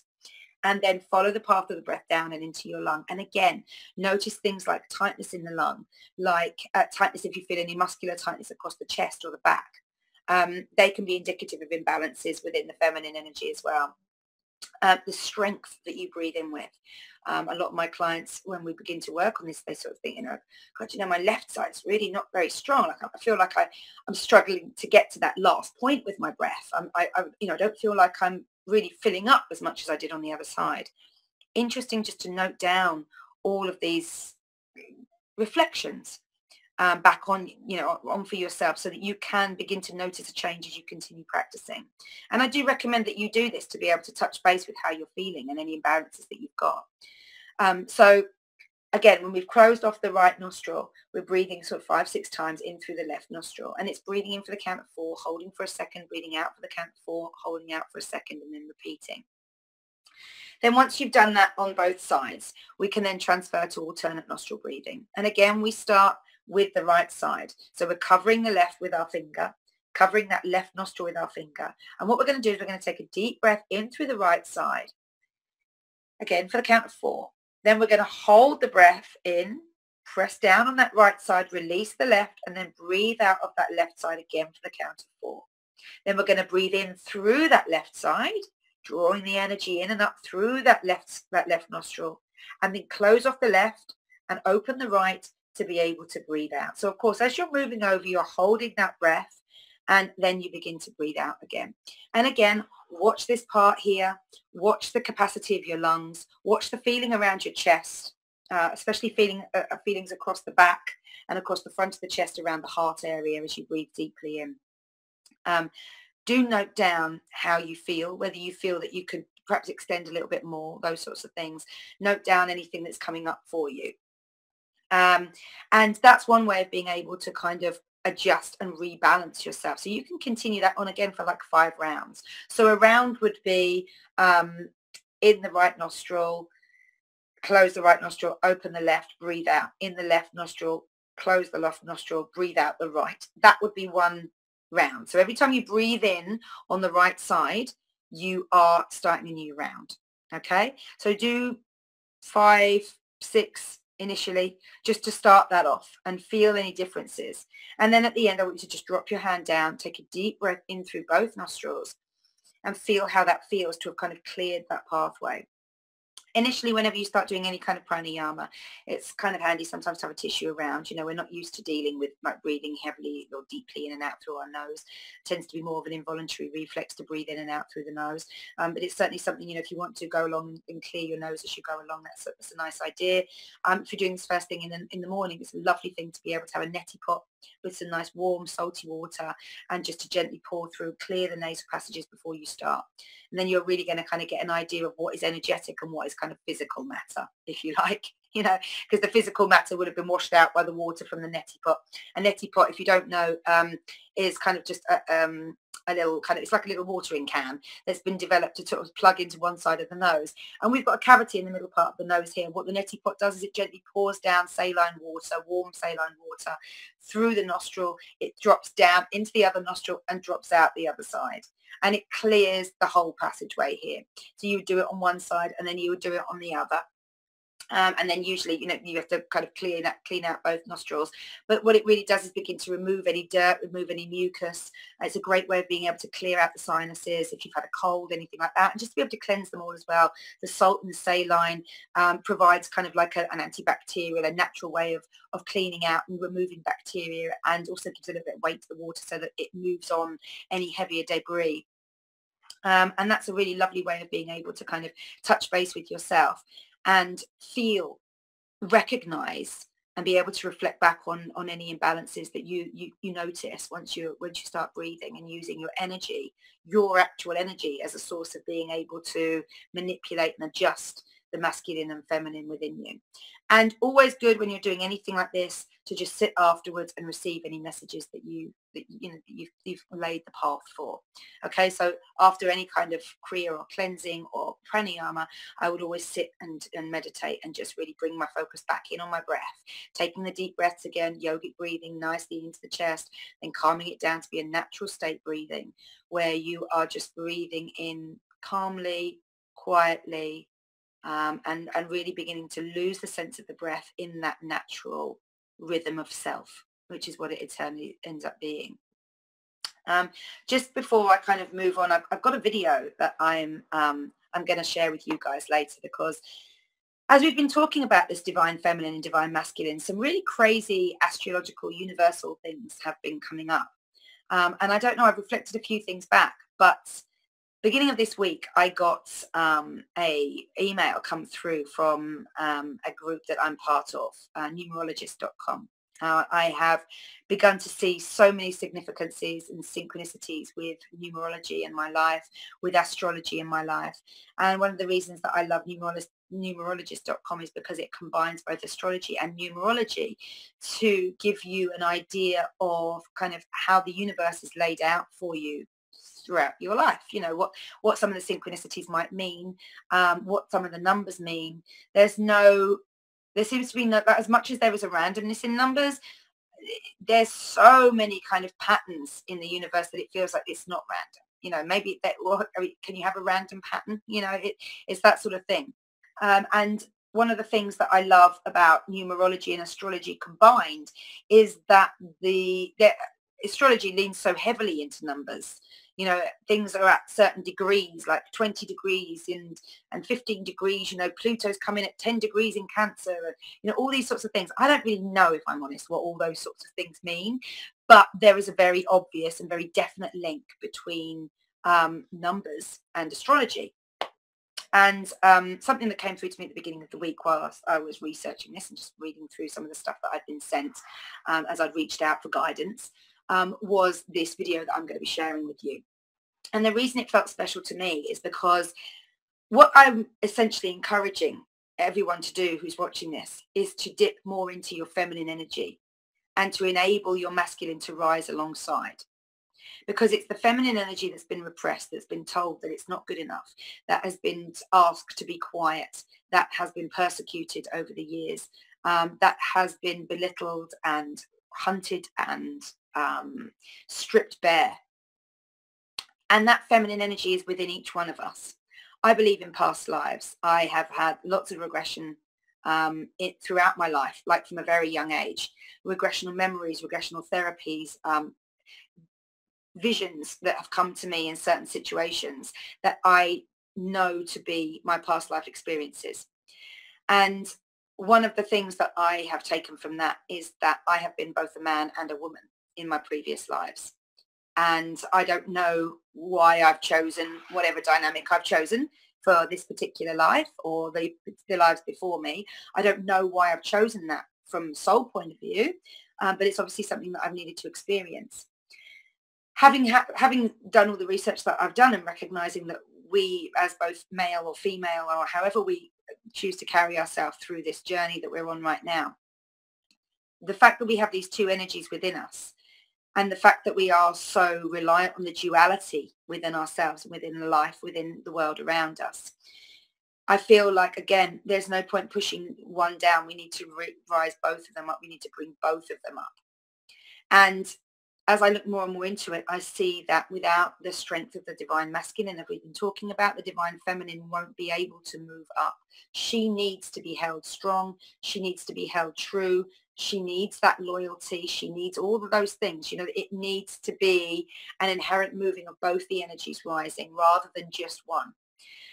And I think one of the things that kind of comes through to me from almost my divine feminine side, this connection with my universe, with the connection with how very, very small I am in comparison, and yet how at one and whole and all encompassed I feel when I recognize myself as part of this universe.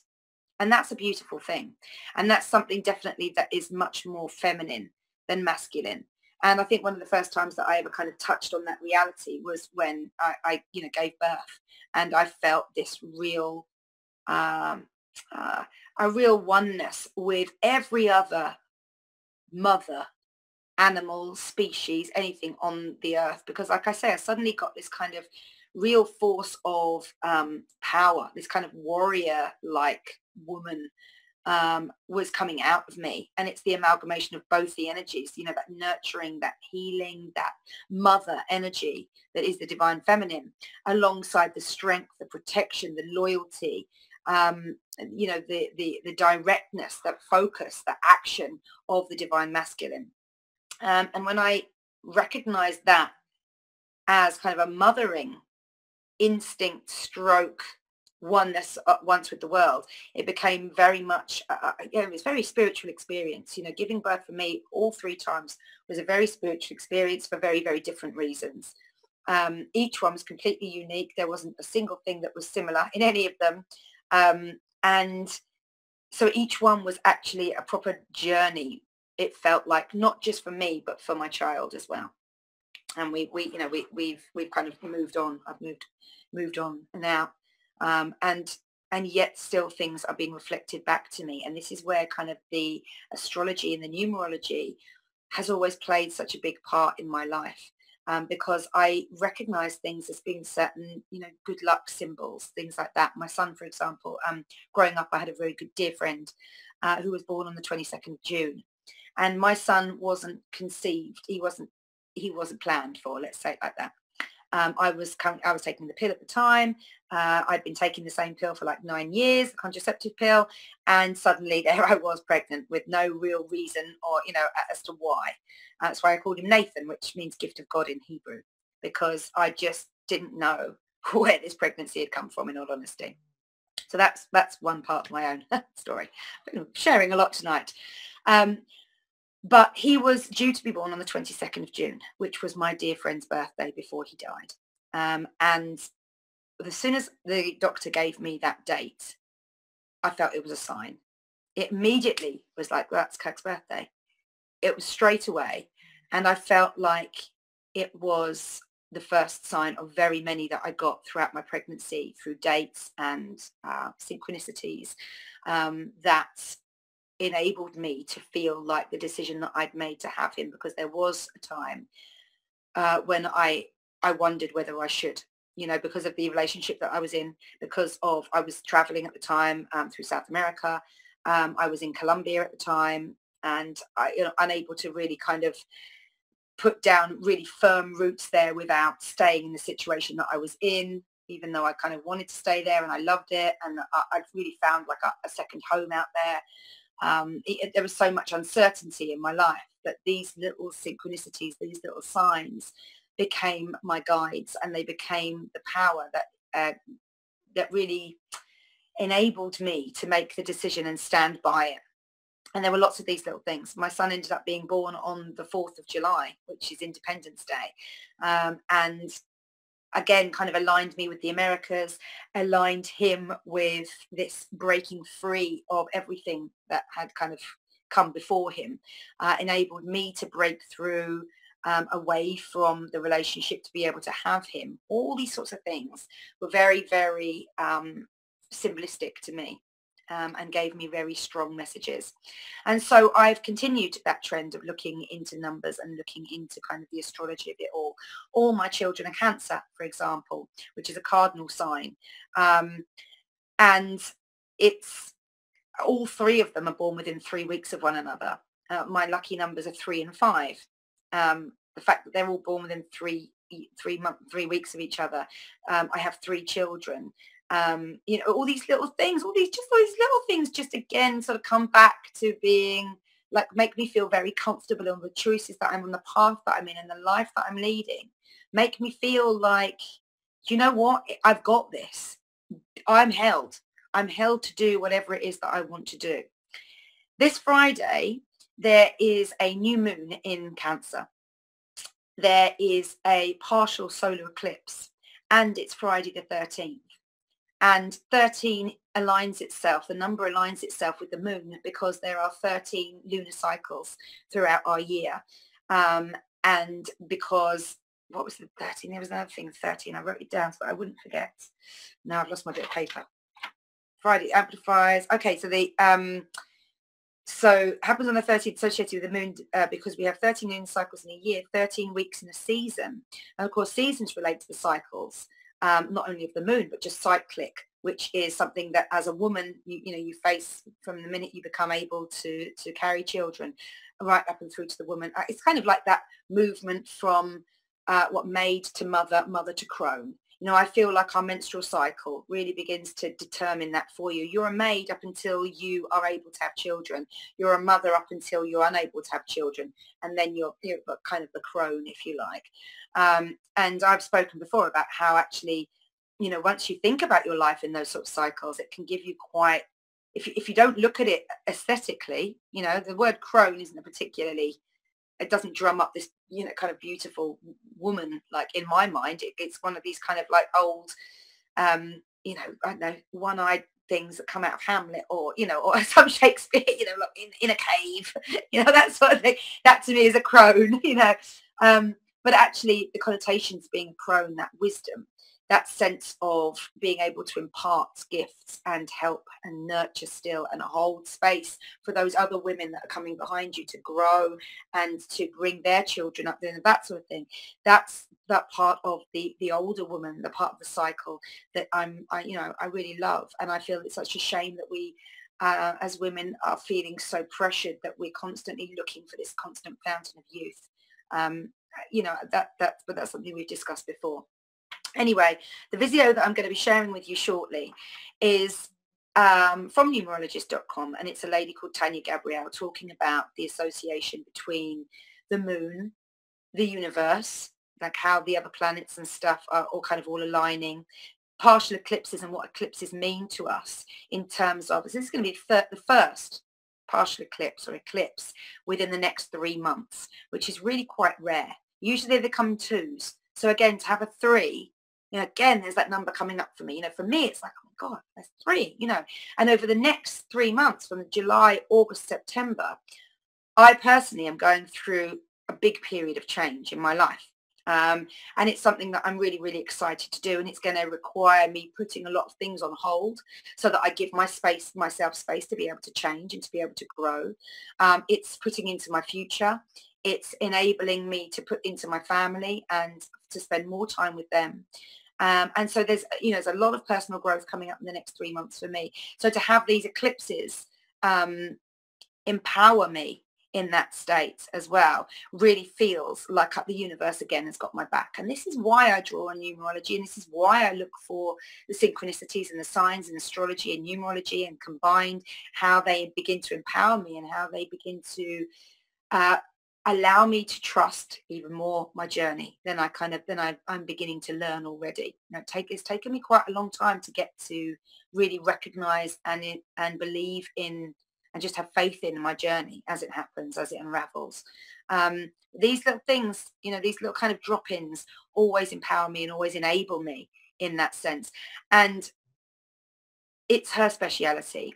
The people on numerologist.com are the ladies who share are brilliant. I love the way they communicate. I love the way they are.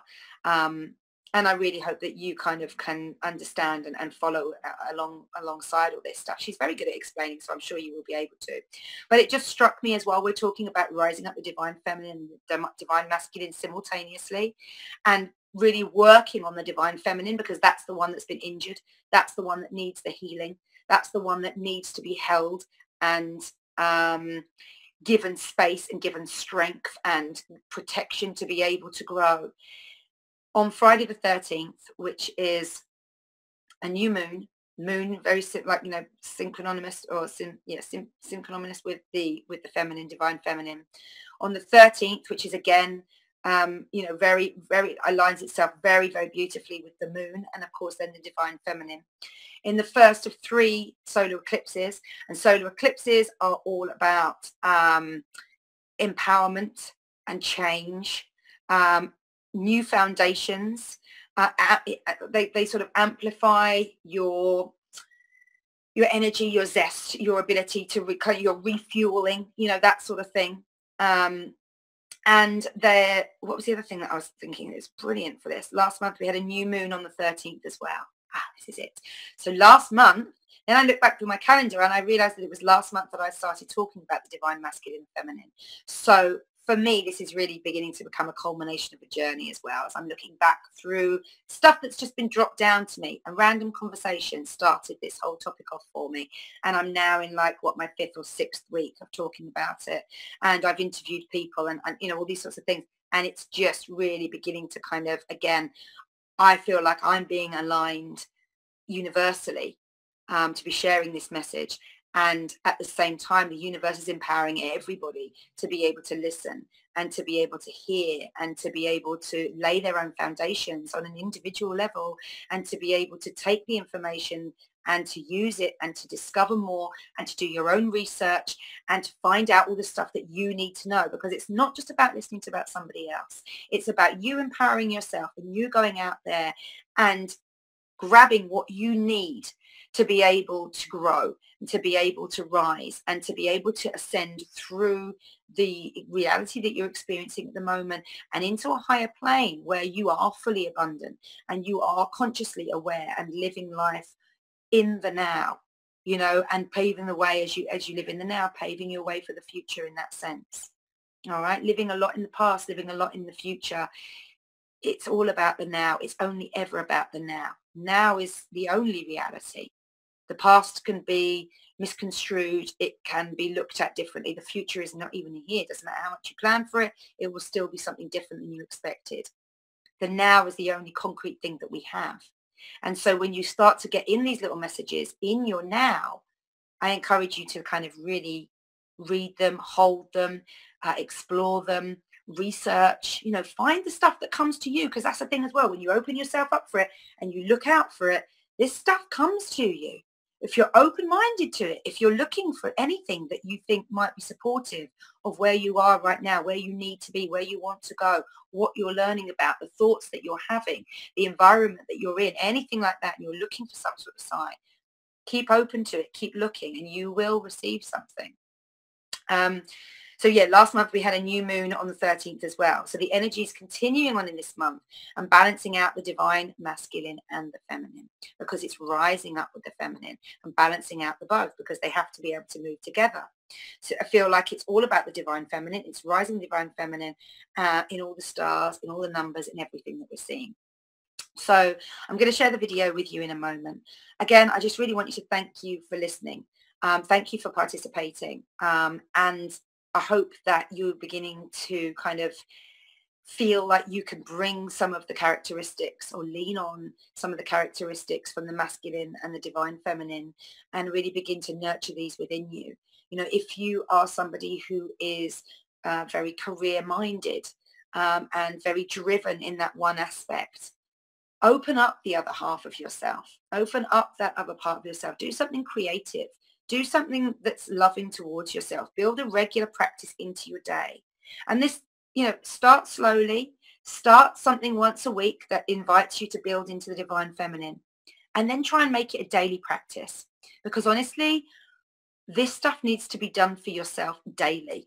And it needs to be done throughout the day to keep bringing yourself back into alignment. Because we're talking about changing millennia of internal, in-ground memory, soul recognition, you know, patterns, all those sorts of things, not just from this lifetime, but from lifetimes before us, where we bring through the knowledge that we've taken from our previous lives.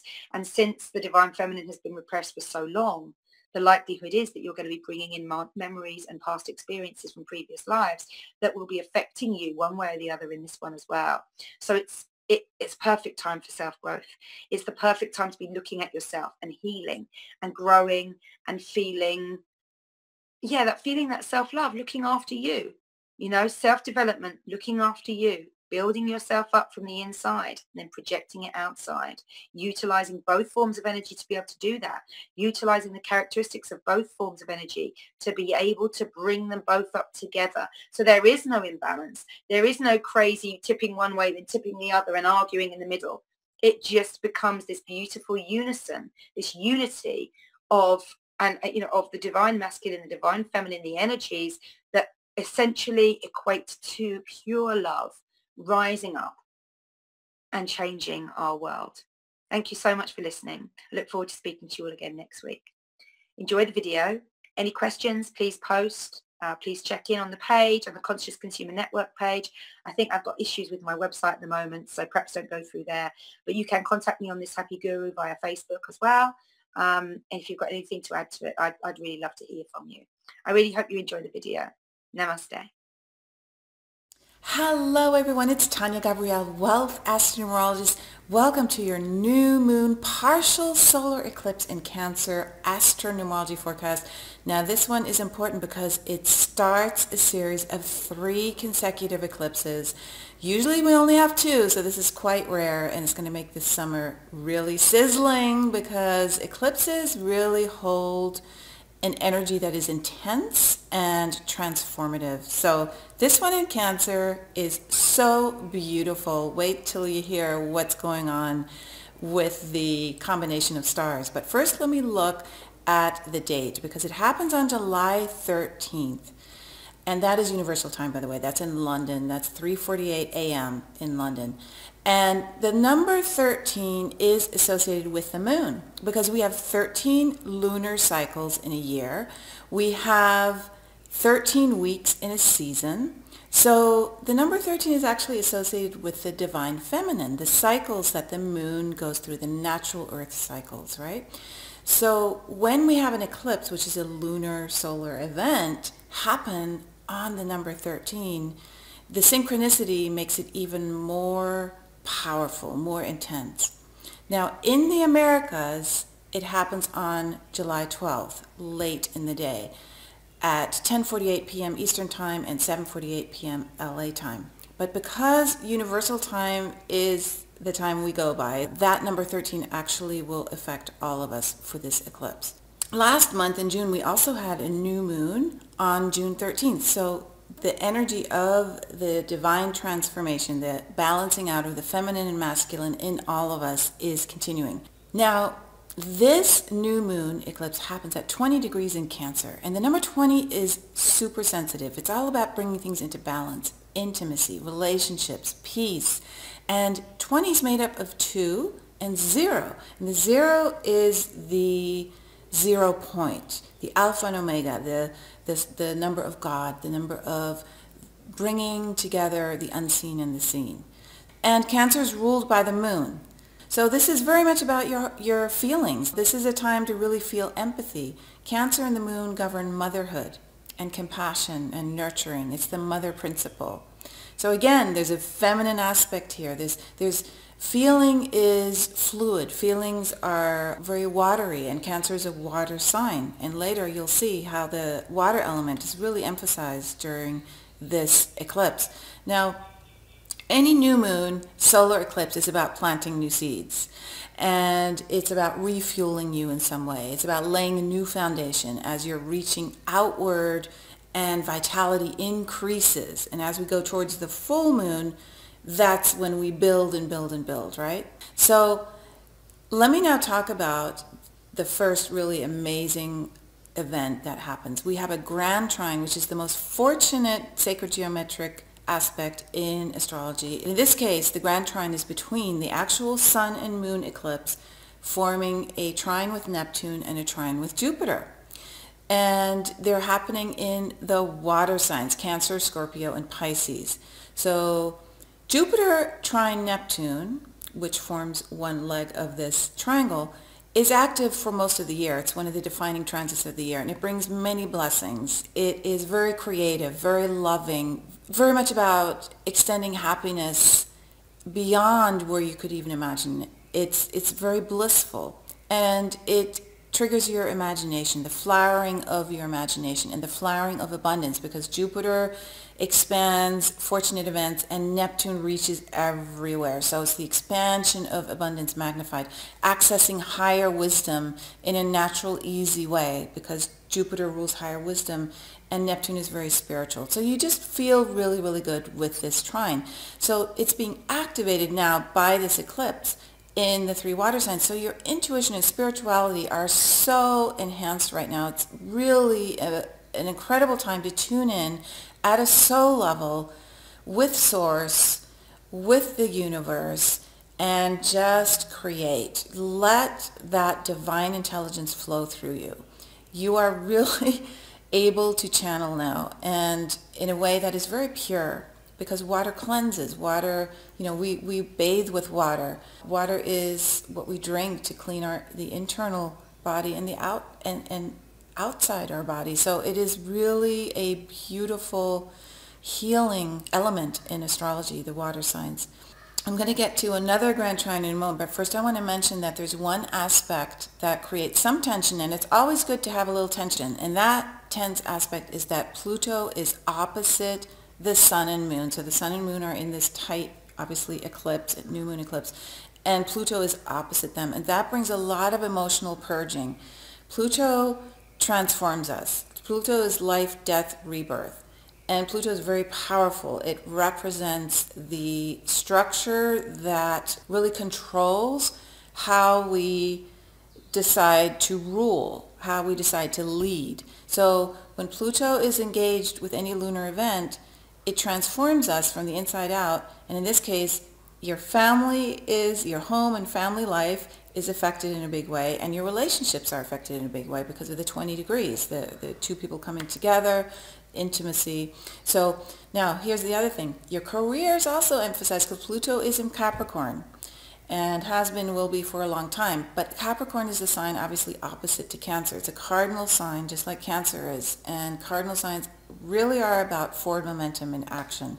So Capricorn rules responsibility. It rules work, a good work ethic, being disciplined, paying attention to signs that come at the right time. Capricorn is governed by Saturn, which is Chronos, which is time, so it's like the timing is right, so, getting on with things. And it governs your career.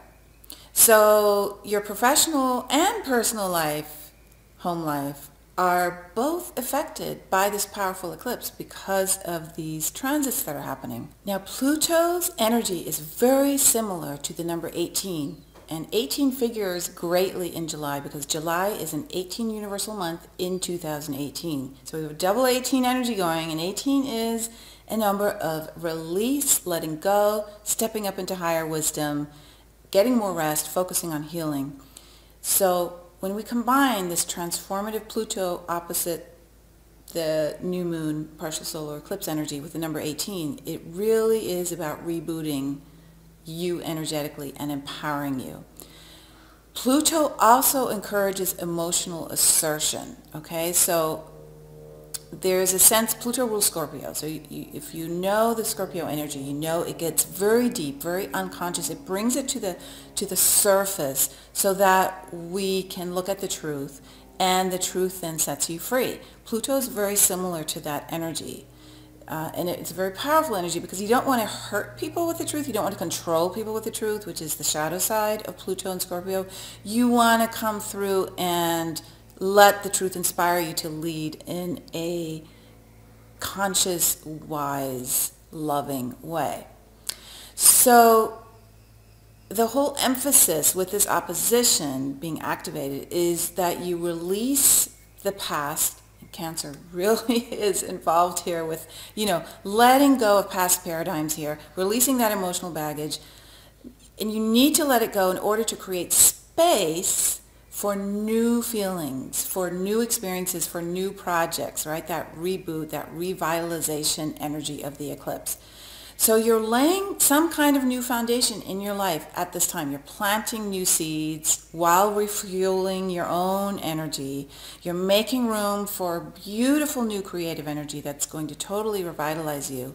And then to help with this process, we have a second grand trine, which is so unbelievable. It's so cool. This is so rare to have two grand trines in a lunar event, in a moon event. This second one is Venus and Uranus and Saturn are trine to each other in the earth signs.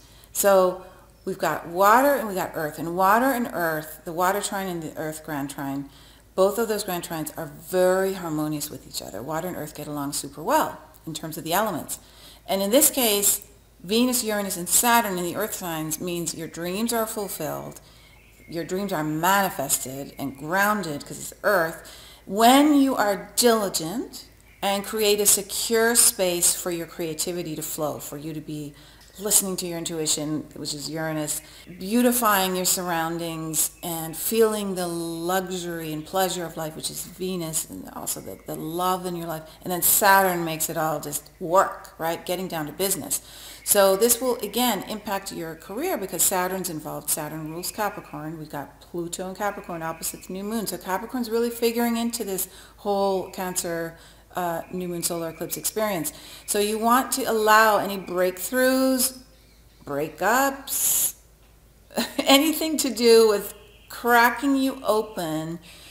You need to allow that to happen so that the new vision that you see, the new window, the new view starts forming and you can see into the glorious future and present that you hadn't perceived before, right? This is really exciting. So trust your intuition, be free to explore. That's Uranus. Venus makes it all productive and abundant, sense of love, generosity, beauty, very artistic. This grand trine is amazing. And I want you to also take a look at the eclipse chart on the right, so to my left. There are two equilateral triangles that are forming a six-pointed star. So this is really a star that's being born through these two grand trines in the earth signs and the water signs. Now there's one more transit I want to share that is wonderful, and that's between Neptune and Mercury. Neptune's at 16 degrees Pisces during this eclipse, Mercury at 17 degrees Leo. And they form what's called a quincunx or inconjunct. It's 150 degrees. And 150 degrees is what I call the genius aspect in astrology. And so in this case, the enlightenment arises through, you really feel enlightened through soul-inspired expression. So you want to disconnect around this new moon at some point from the run-of-the-mill, get things done, blah, blah, blah, and listen, be quiet, be very sensitive, spend time in a sanctuary setting, whether it's at your home or in nature, somewhere you feel secure and emotionally uplifted. And you want to tune into other worlds, into other dimensions, to your guides, to the universe, to spirit, to source, and have an intimate conversation. And this is a brilliant time for you to unleash your inner genius. Okay, so really know that this is possible in so many ways. And since you're recalibrating, because this new moon eclipse is opposite Pluto, there's rebirth, there's recalibration, it really is a new chapter in your life. And remember, we're also mid-year now, right? We are starting July, which starts the second half of the year. So it's a celebration of the next 6 months. We're in 2018. I mentioned that earlier, but 2018 adds up to 11. That's the portal. New beginnings in many ways, and being present, completely present. So this new moon eclipse, the first of 3 eclipses, there's one more in July and one in August, is setting the stage for your second half of 2018 to be only lived in the present moment, where your imagination, your intuition, your creativity are completely focused on just this moment right now, because nothing else matters. The past cannot influence you when you are channeling, when you are present. When you feel timeless and you're doing something where you lose track of time, you are totally present. And that is the energy that we are tuning in more and more and more. And it allows for letting go naturally. Really, there's no effort when you are present. The healing happens super fast, in an instant, when you are present. Right? It is when we hang on to the past and want to do things the way we did before, that's when we run into trouble, because everything's changing so fast now. You actually cannot use those old ways that you've gotten accustomed to as a security blanket anymore. So, and that's a good thing, because adjusting to change takes being completely engaged in what's happening to you right now, you know? So, and then you can be open, then you can be free, because you're not choosing based on what you've been told. You're basically making a choice based on being an independent, sovereign being. So it's such a gorgeous new moon eclipse, and I hope you love the energy as much as I do. That star that's in the heavens between the earth and water signs is like a gift that accompanies the eclipse. So, you know, we're really being given something quite glorious on July 12th and 13th here. Lots of love in the meantime. Bye-bye for now.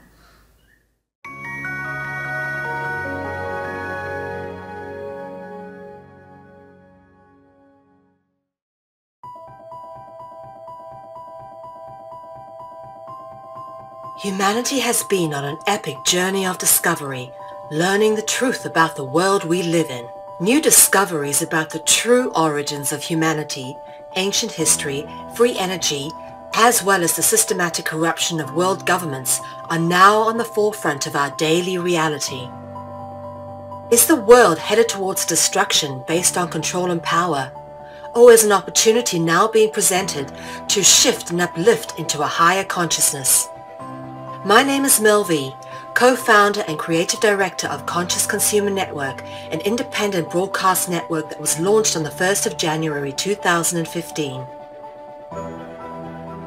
In the last 3 years, Conscious Consumer Network has broadcast over 2,800 shows in multiple languages, featuring guests from across the world, whilst creating media that is aimed at the creation of a free, fair, peaceful, just, sustainable world.